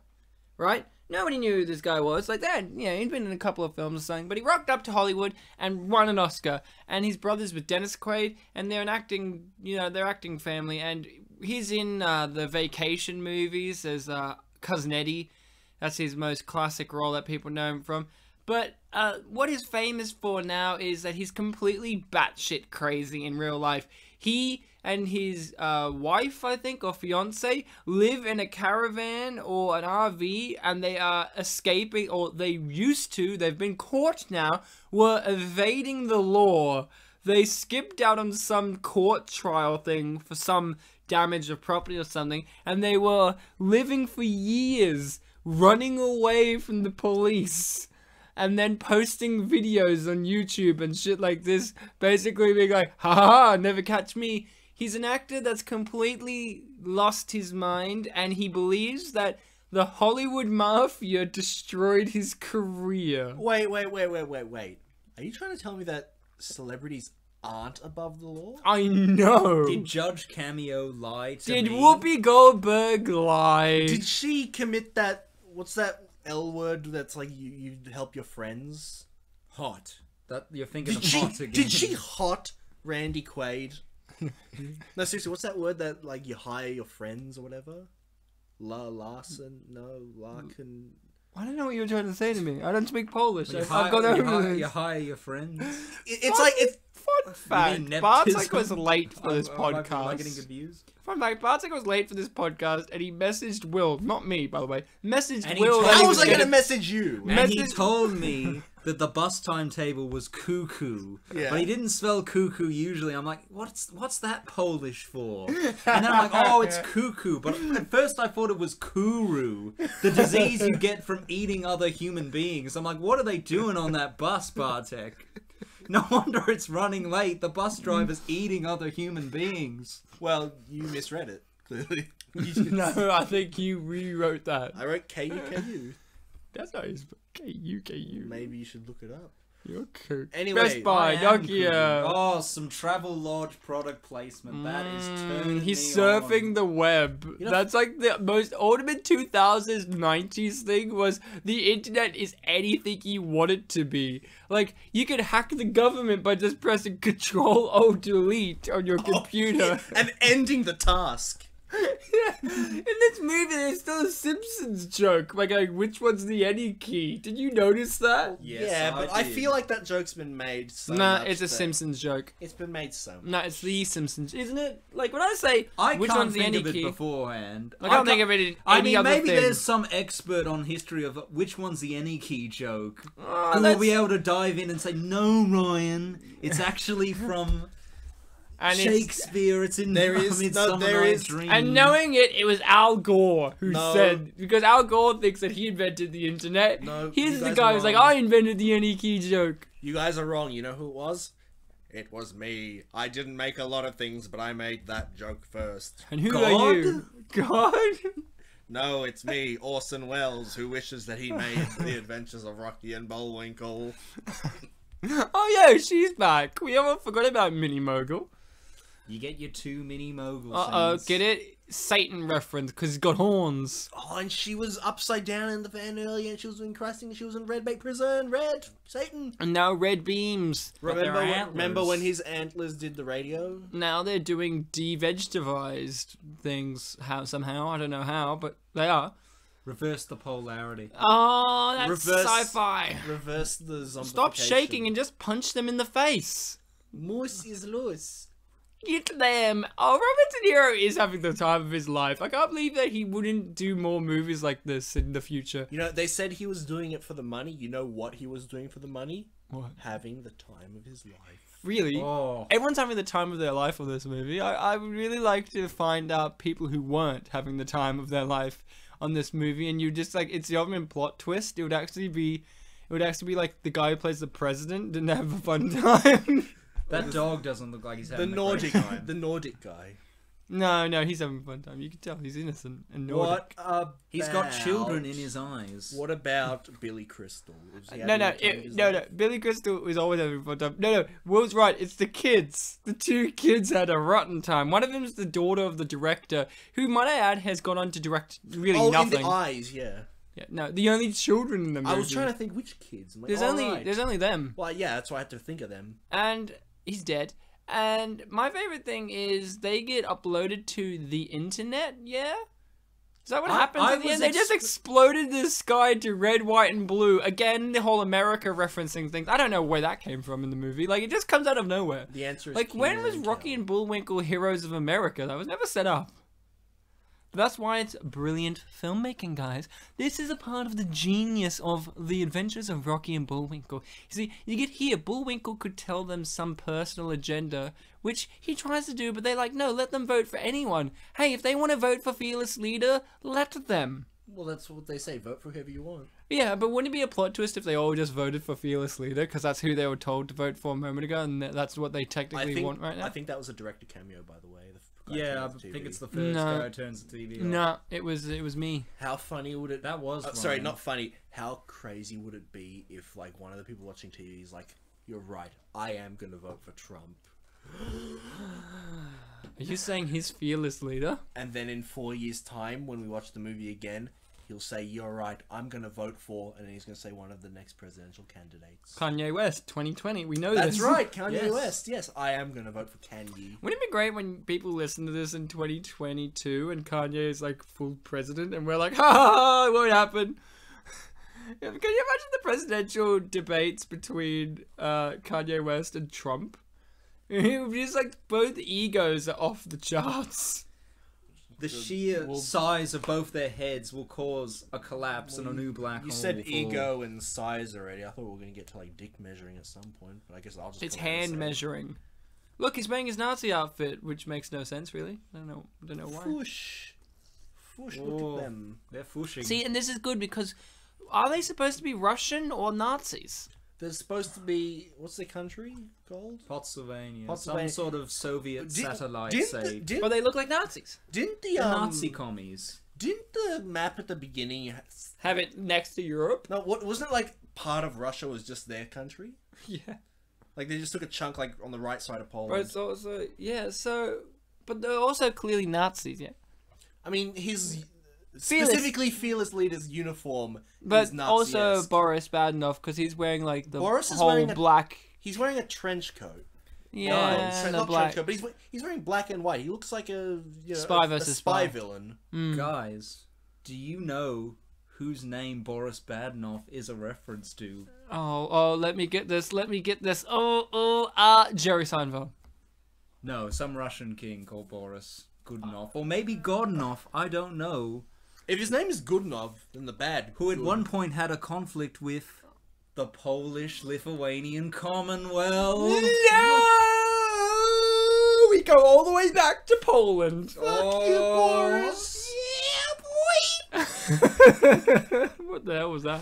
I don't even know. So- this episode's gone. You Can we- completely overshadowed The my movie- my Rocky impression saying "fuck you, Boris." The movie is nearly over, and we didn't even discuss at any point the plot. Will, can you discuss what the plot was? Well, Fearless Leader and his good henchman friends come out of the bad television. henchman friends. Bad. Oh wait, they'd want me to call them bad, so I will call them good. Oh, they're not You had one of the aniseed jelly beans, Ryan. Oh, you didn't establish that there were jelly beans? Yeah, there's jelly beans here. Okay, cool. Anyway, the plot here is Fearless Leader has bought up all the cable, and he's putting on this terrible, terrible television that will zombify the entire American RBTV. populace, so that he can tell them to all vote for him in the next election, and Rocky and Bullwinkle have to stop it. Why them? Why not, Ryan? Because their they're movie. Because they're the opposite of them. And she has a pink car. Sexist. So what's the plot, Bartek, from your point of view? I think that was the plot. The plot is No. a road movie journey about a moose, a flying squirrel, and a I love how gun. charred that is. Thank you for pointing out something you pointed out half an hour ago. I think the plot Well, I need is... to interrupt you, Bartek, and Right. mine too. I think the plot is about Hollywood trying to capture the innocence and glory of 1964's cartoon series Rocky and Friends. Is it that? Rocky and Friends? Rocky and Bullwinkle and Friends. No, I think The it's show. Just, I think it's just Rocky and Friends. I think that was like the original. Because Bullwinkle is not his friend. Well, I mean, he's probably one of the friends, and then he got like. So it's about Hollywood making a movie, and in that movie, they're making a movie, and they try and enlist the cartoon characters from the movie to make a movie. And then the plot is what Will and Bartek described. And then at the end of that plot is them watching a movie that in real life Hollywood has made. And then in that Hollywood real life movie is the Hollywood in that movie made a movie that they're watching. Also, the Snordic guy with the beard looks a little bit like Greg Sestero. My God, there was a point in which he actually said something where he was like, "Oh no!" And I'm like, "Is this Tommy Wiseau from The Room dressed up as George Sestero, Greg Sestero. Greg Sestero?" I think that This was isn't more of the Seinfeld, story Ryan. than the plot, Ryan. Look, we're animated again. Wouldn't you have loved it if the whole movie was animated except for Boris? Like, George Costanza can stay, Jason Alexander can stay live action in this completely animated movie. That's gonna be like, oh, here's the wing flaps now. That's gonna be kind of I like see the flaps. that They're there. joke that you were making throughout Black Annie. That Wouldn't it be great if you had a claymation character? no, if there was one character who didn't understand the world was musical and confused. Wouldn't it be great if you had a character who didn't understand they were in a cartoon world? Yep. So thanks, Des.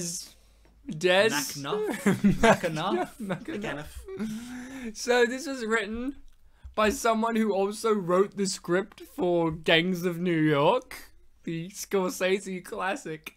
And Scorsese worked with Deniro a lot. See? It all ties After this in. movie, Deniro said, "Hey, you got to work with Scorsese. I'll give Scorsese a good word for you. I'm fearless leader." But he didn't. Oh, he's still method acting. That's something I don't get. What does that mean? What does that mean? Like, was it in between takes? He was like, staunch, chest out, monocle in, going, Well, give me bagels for I am fearless leader. I think your problem there, Ryan, is that you said between takes.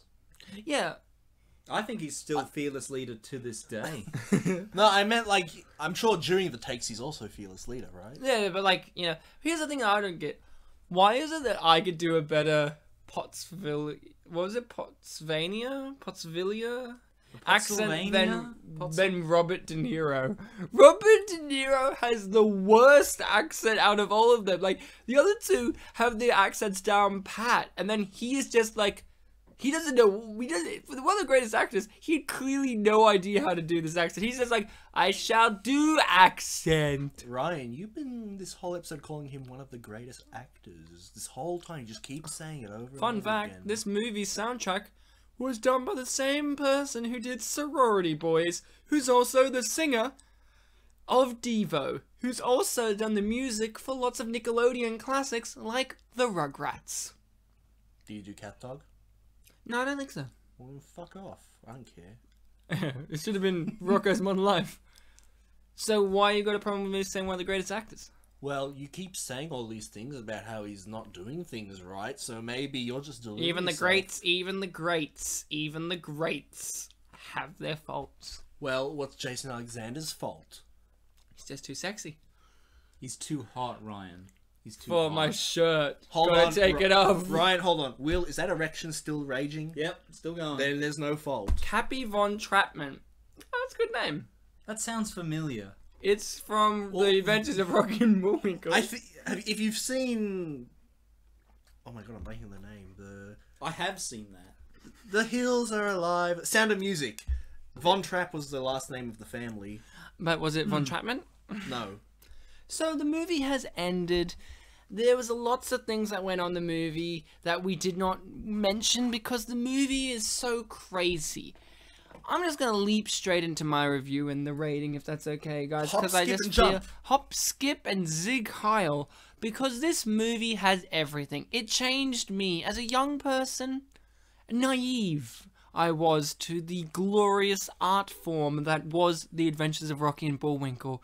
You see, this movie has lots of magnificent people involved, from Jason Alexander, who warms my heart with his great performances that he has done throughout his career, such as Jack Black's friend with a tail from Shallow Hal, and various others that we've mentioned, such as, obviously, George Costanza, and Duckman, Rene Russo, who is a magnetic presence on screen. She has done many great films, recently Nightcrawler, I do believe, and of course, you've got the voice casting, of course, with the narrator, who's also Bullwinkle, I do believe, same guy, and the original voice of Rocky as well, which is magnificent.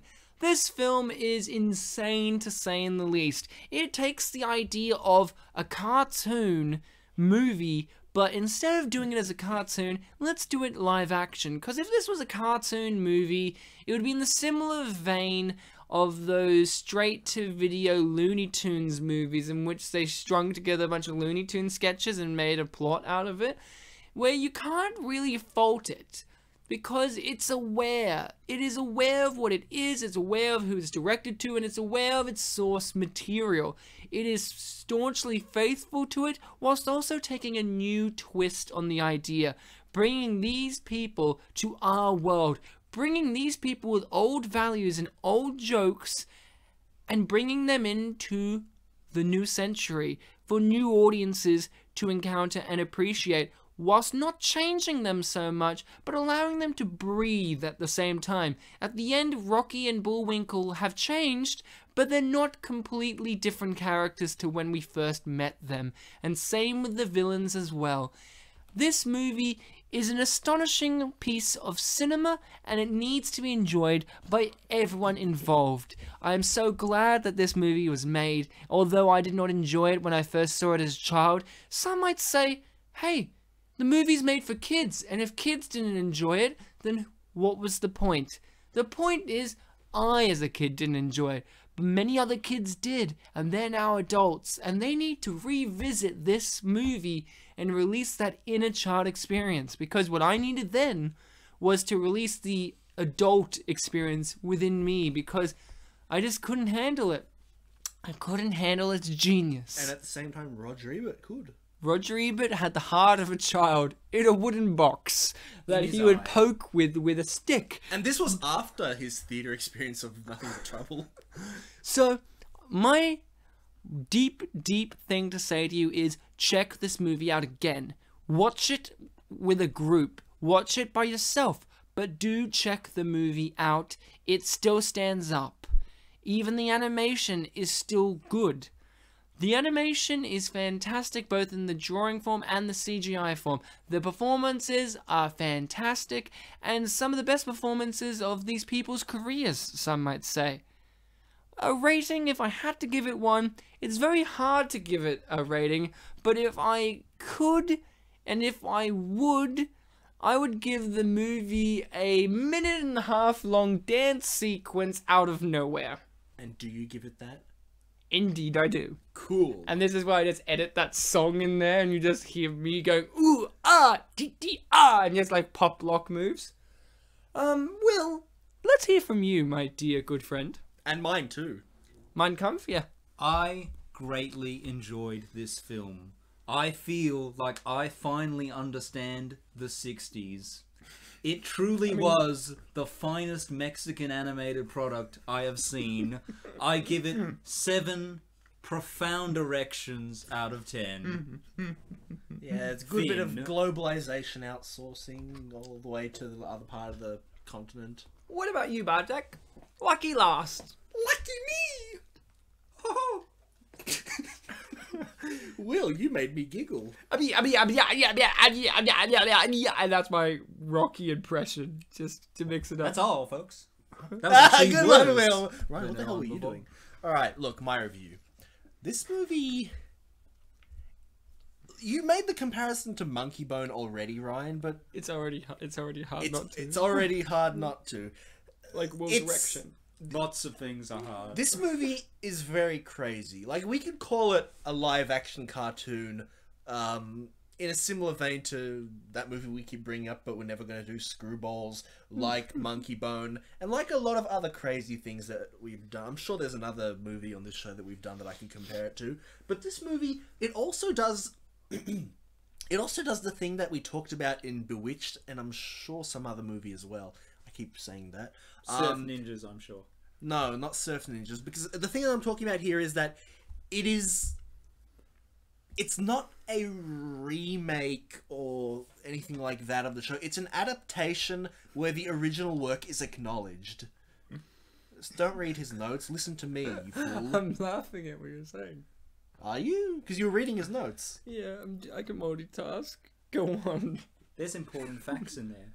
Right. Do you know how dangerous it is to hit a moose in your car? People have died. Really? They're big. Sorry, I've got the giggles. I'm thinking about the whole experience that we've just gone through. The fact that I've watched Rocky and Bullwinkle twice within 24 hours and that we just talked about it. Go on. Well, same here, Ryan. But I'm not 400 giggling. imaginary pounds of moose. It's dangerous stuff. How much is that in kilos? Something. Something. Come on. Ooh, Will's a bit tongue-tied. I compared it to Bewitched in that it's an adaptation that acknowledges the original source, and with that comes a level of cleverness, not just because you're doing that, but because of the way you have to write the movie. You have to come up with ways to acknowledge what made the original source great, which in this case it wasn't so much referencing things that happened in the show or other characters or things like that. It was just focusing on the main characters, Rock and Bull, and also the 3 villains, which I'm not sure how prevalent Fearless Leader was, because I don't remember him that well. I think he wasn't as frequent as Boris. And Hence, it's not frequent Natasha. in the movie. Yeah, hence he's not as notable as Boris and Natasha, because even though I'm not that familiar with Rocky and Bullwinkle, the design of Boris as this very stereotypical little, completely black and white, literally man, is just really cool. Like, that's the kind of thing that you could draw. I can't draw because I'm not that good at it, but you could draw on just a book and be like, yeah, that's the character. But with writing the jokes, it's coming up with that whole... If this was an earlier episode, if this was our first episode, Big Fat Liar, you would, Ryan, talk about how somebody wrote this and I don't even need to bring that up anymore. Yeah, we made the joke earlier in the episode that you were going to explain who every single actor was, and that would take up the whole thing. In a similar way, saying someone wrote this through this movie would take up the whole thing as well, because it's that crazy kind of written thing where you're just there and you think, what could be funny here? Someone says something, it's like, that makes no sense, but we'll make it work. You write it down, and that's the kind of comedy that I really appreciate, and the kind of comedy that I think needs to be more prevalent than just telling lame one-liners or jokes or having, lame personalities and try to make that entertaining. And yeah, Hangover. And I had a really good segue into something else, but I've completely forgotten what it was now. Oh no. So I'll just go straight to the rating. I won't take up our time trying to think of what it is. Earlier in this movie, we mentioned our favorite character is the helicopter pilot, and he had that whole line about how his helicopter got stolen. It was like the third time that week. Yeah. Or third time in general. So the rating I want to give this movie is those exact 3 helicopters and more for that man. Thank you, Bartek. Now, I read reviews from the IMDb review board. The best way to describe this experience that we go through, especially this week's experience, is it's as if we are looking into another dimension in which everything is topsy-turvy, in which this movie is considered the best, but also what we would consider, I was going to say etiquette, and our standards of etiquette and what we're willing to share about ourselves is non-existent in this universe. So let's get ourselves... Very, very personal reviews? Oh yeah! We're going some strange places. 9-star review, straight off the bat. They loved it. 2004, so 4 years after the movie came out. It's sometimes important to point out the date because think of the context. This is years after, so this movie's already been ingrained into the culture. And it has not been ingrained well. So what I'm going to be reading for you is a 9-star review. Is it me? Or is it Mighty Chili on this board? Is the title. Okay. I love this movie to pieces, each of the 4 times I saw it in the theater. Apparently, not everyone was privileged to be born in 1955 and spend a childhood marinating in the Cold War puns and snarky anti-corporate digs of the original TV show. This movie brought it all back. If you had nothing to be brought back to, well, it's your loss. Rene Russo is fabulously snaky as Natasha, and though Rocket J. Squirrel couldn't improve on the original, that's because he was voiced by the original, the unsinkable... Why is that? Okay. The unsinkable June Foray. She's no Titanic. The only people who need to apologize for the movie are its promoters, who never figured out how to hook its natural audience of 40-somethings. I can't wait for the remake of Fractured Fairy Tales. That's the end of that review. They can't wait. So this next one is a 10-star, 2001. IMDb users declare Moose and Squirrel season. Countervote! Was there a dot He's dot dot before the counter-revolution. Was that? Was there a dot dot dot before the counter? No. Oh no, it's just Semicolon. semicolon. Oh, Will knows all about semicolons. I do. Okay, let's get into this.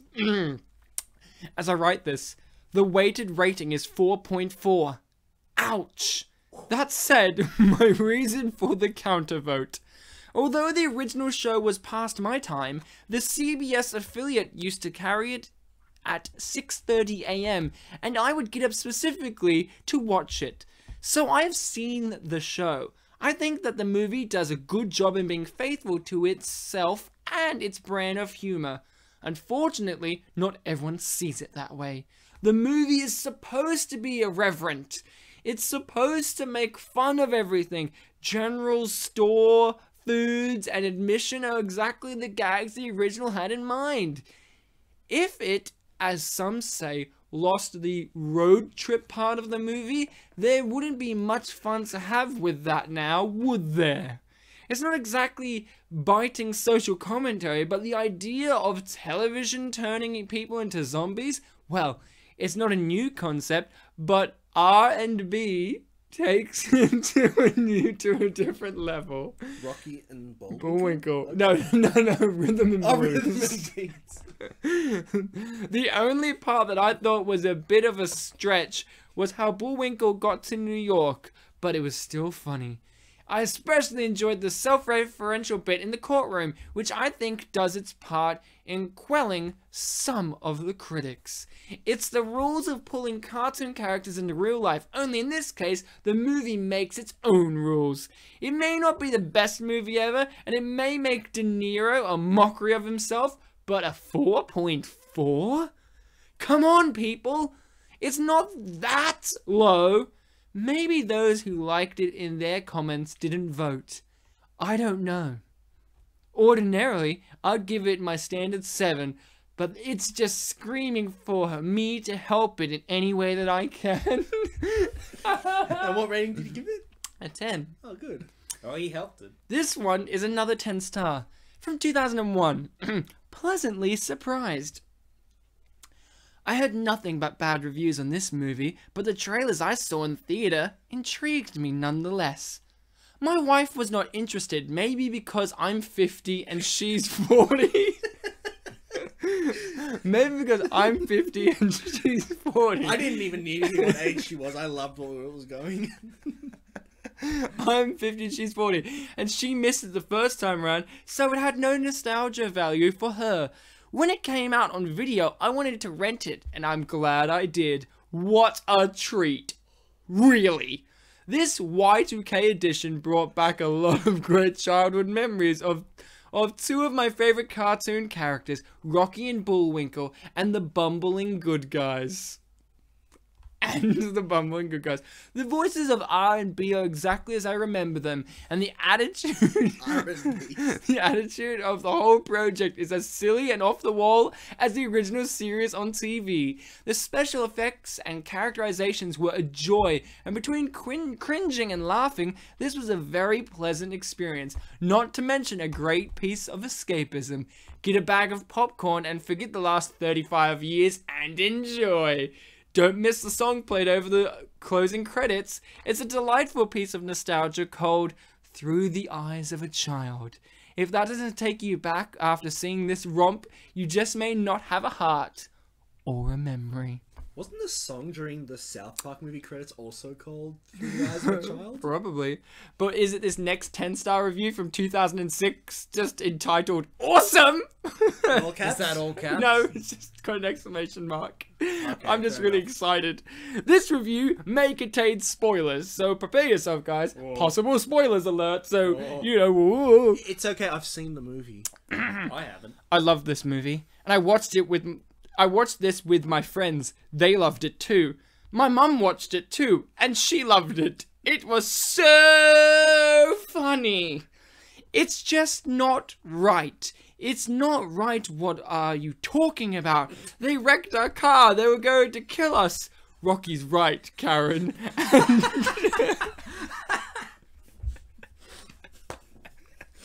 Rocky. Sorry. Bartek's losing it. Okay. I want to hear the rest, so...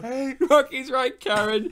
And 2 rights don't make it wrong. That's not what you mean. You mean 2 rights do make it wrong? They kept the characters to the way they were on television, but put them in a whole new environment. And you know how Bullwinkle is. He tries to help, but it doesn't always work. He thinks the whole movie is about trees and frostbite falls. The trees are now all stumps. But the plot is not like that at all. And that's the end of the review. Man, we didn't talk about that at all. No, don't need to. Also, were they quoting the movie? Yeah. Were they quotation marks? No. Because I'm like, You is he just have crazy or to something? know.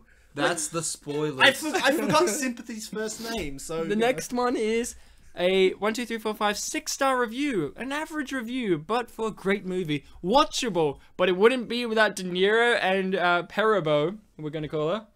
Is that her name? I thought her name was Jerry. Jerry. Thank you. Perabo. I'm gonna go Perabo. Piper Perabo. We're gonna go Perabo, guys. So if you want to correct me, which you won't, so have fun with that. This is from 2002, so 2 years after. 6-star review. I have this rather odd habit of collecting Robert De Niro movies. I have a pretty respectable amount of already. After all, he is one of the most ingenious, gifted, and charismatic actors of our time. Oh, it's your review, right? Yeah, of our time. He's I great. saw The Adventures of Rocky and Bullwinkle in the store, and I was quite suspicious about it at first. But since De Niro's name was printed all over it, I finally said to myself, what the heck? Let's buy the damn thing. Like at first they said heck, and then they were just like, fuck it, let's say damn. Yeah, I like how his name's just up there in the corner. Yeah, A bit. well, let's buy the damn thing. Well, generally speaking, this movie wasn't very good, and it definitely wasn't my kind of flick at all, just as I thought. But it had its moments here and there. This is at least one of De Niro's weirdest performances. Our man of Scorsese films actually plays a cartoon character. The fact that he also produced this film is too crazy. His famous "You're talking to me" line from the classic Taxi Driver was, however, a nice touch, and one of the most amusing individual details. The most outstanding surprise of The Adventures of Rocky and Bullwinkle was the enchanting Piper Perabo, who is, in my opinion, the cutest, the loveliest, and the most charming and beautiful actress around. I mean, she's a girl I could eat alive. I was in love the minute I saw her in Coyote Ugly, and I've decided that if I'm ever gonna have a child, I want her to be the mother of my baby. So, I thought I was gonna name it Piper. so all in all, the film wasn't anything special, but I loved all the scenes with De Niro and Perabo.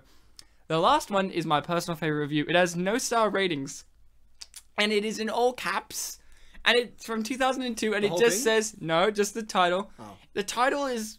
And this person's from Egypt. We've had great reviews from Egypt in the past. Yeah. Wow! That's it. With like 4 exclamation marks. So I should do it right. Wow! I think now it's nice to see Robert De Niro is playing with fun, especially after Scarface and Stanley and Iris. He's in neither of those. I was about to say, yeah. I'm sorry, Bartek. Oh, I man. spat in Bartek's face from pure laughter. And that So was is that the first spit that's actually been on air? fucking hell, you're right. And it was on my face. It's been coming for 40 episodes, Bartek. He's in neither of those movies. Yeah, I was about to say, he wasn't in Scarface. Okay, especially after Scarface and Stanley and Iris.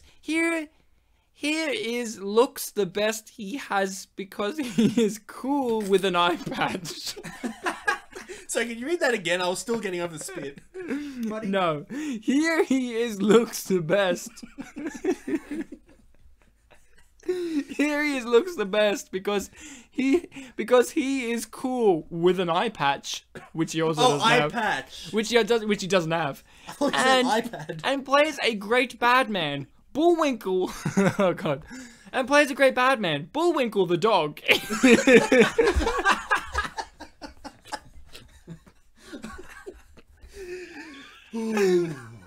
Bullwinkle the dog is great for CGI. He is funny and makes me laugh. I like this. The other guys, too, are too good, and it would be nice to see a sequel. If Al Pacino was De Niro's sidekick, imagine! Good fun! I recommend it! And that's it.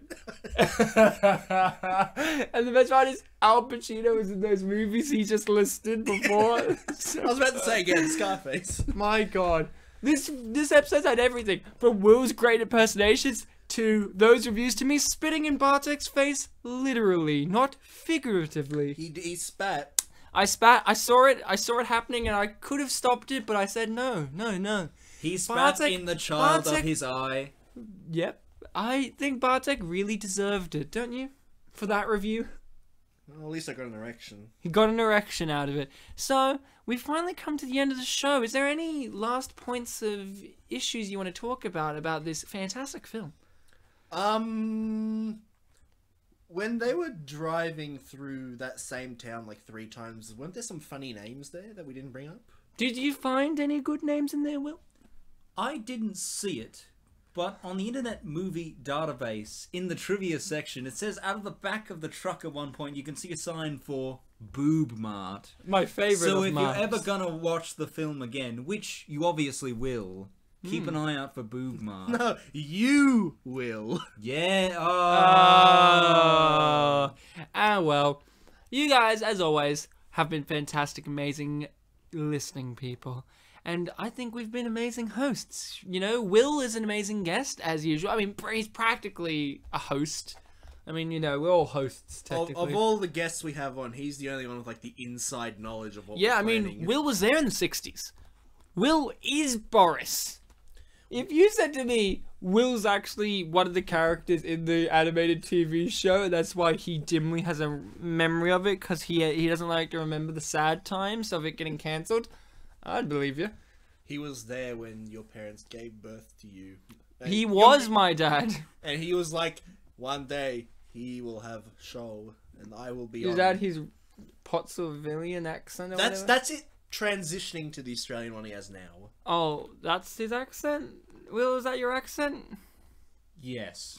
Oh, That's See, he said accurate. yes. Hey, you nailed it there. Whenever Will says yes, he 100% Also, means it. I have one more point. Go on. I can see, Ryan, you have a lot of pictures of Danny DeVito on your wall. I always have lots of pictures of Danny DeVito on my wall. And at one point, he was going to play Boris in this film, but it didn't work out.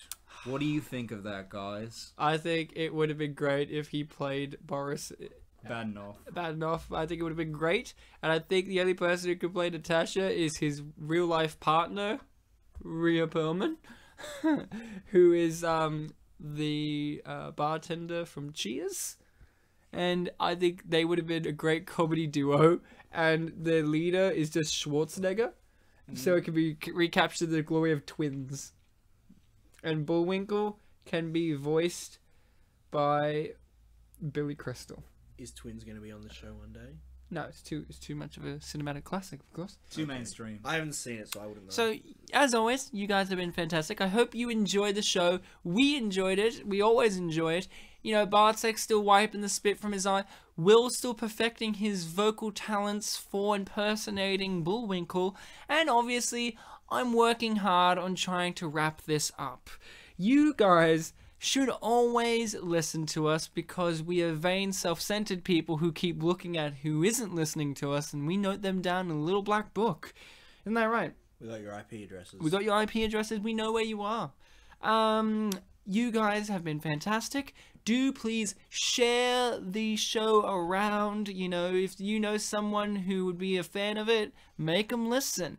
And listen yourself, obviously. Yeah. I mean, if you got to this point, I would hope you've listened. Don't listen to it together because that only counts as one listen. So, you guys, please leave us a comment or review, you know, to help us out. You know, if you want us to do a movie, you have to tell us because, hey, we may have never done Rocky and Bullwinkle. We may have never done Monkey Bone. We may have never done this, and this. So, please do help us out because we may never do a movie that you know would be perfect for the show. You guys can listen to it together. I was just joking. But listen to it twice together. Once, twice. Twice will be good. 3 times is great, too. Yeah. But until next time, guys, remember to be kind to each other. And to sign you all off, all 3 of us are going to do 1 impression each of a character from this movie. Ryan, do you want to go first? Yes, I think I'm going to be the helicopter pilot. Okay. It is me, helicopter pilot! Get out of my helicopter, you crazy kids! What are you doing up there? This is the 3rd helicopter this week! Okay, I'll do Rocky. Yeah, thank you. You can go that way.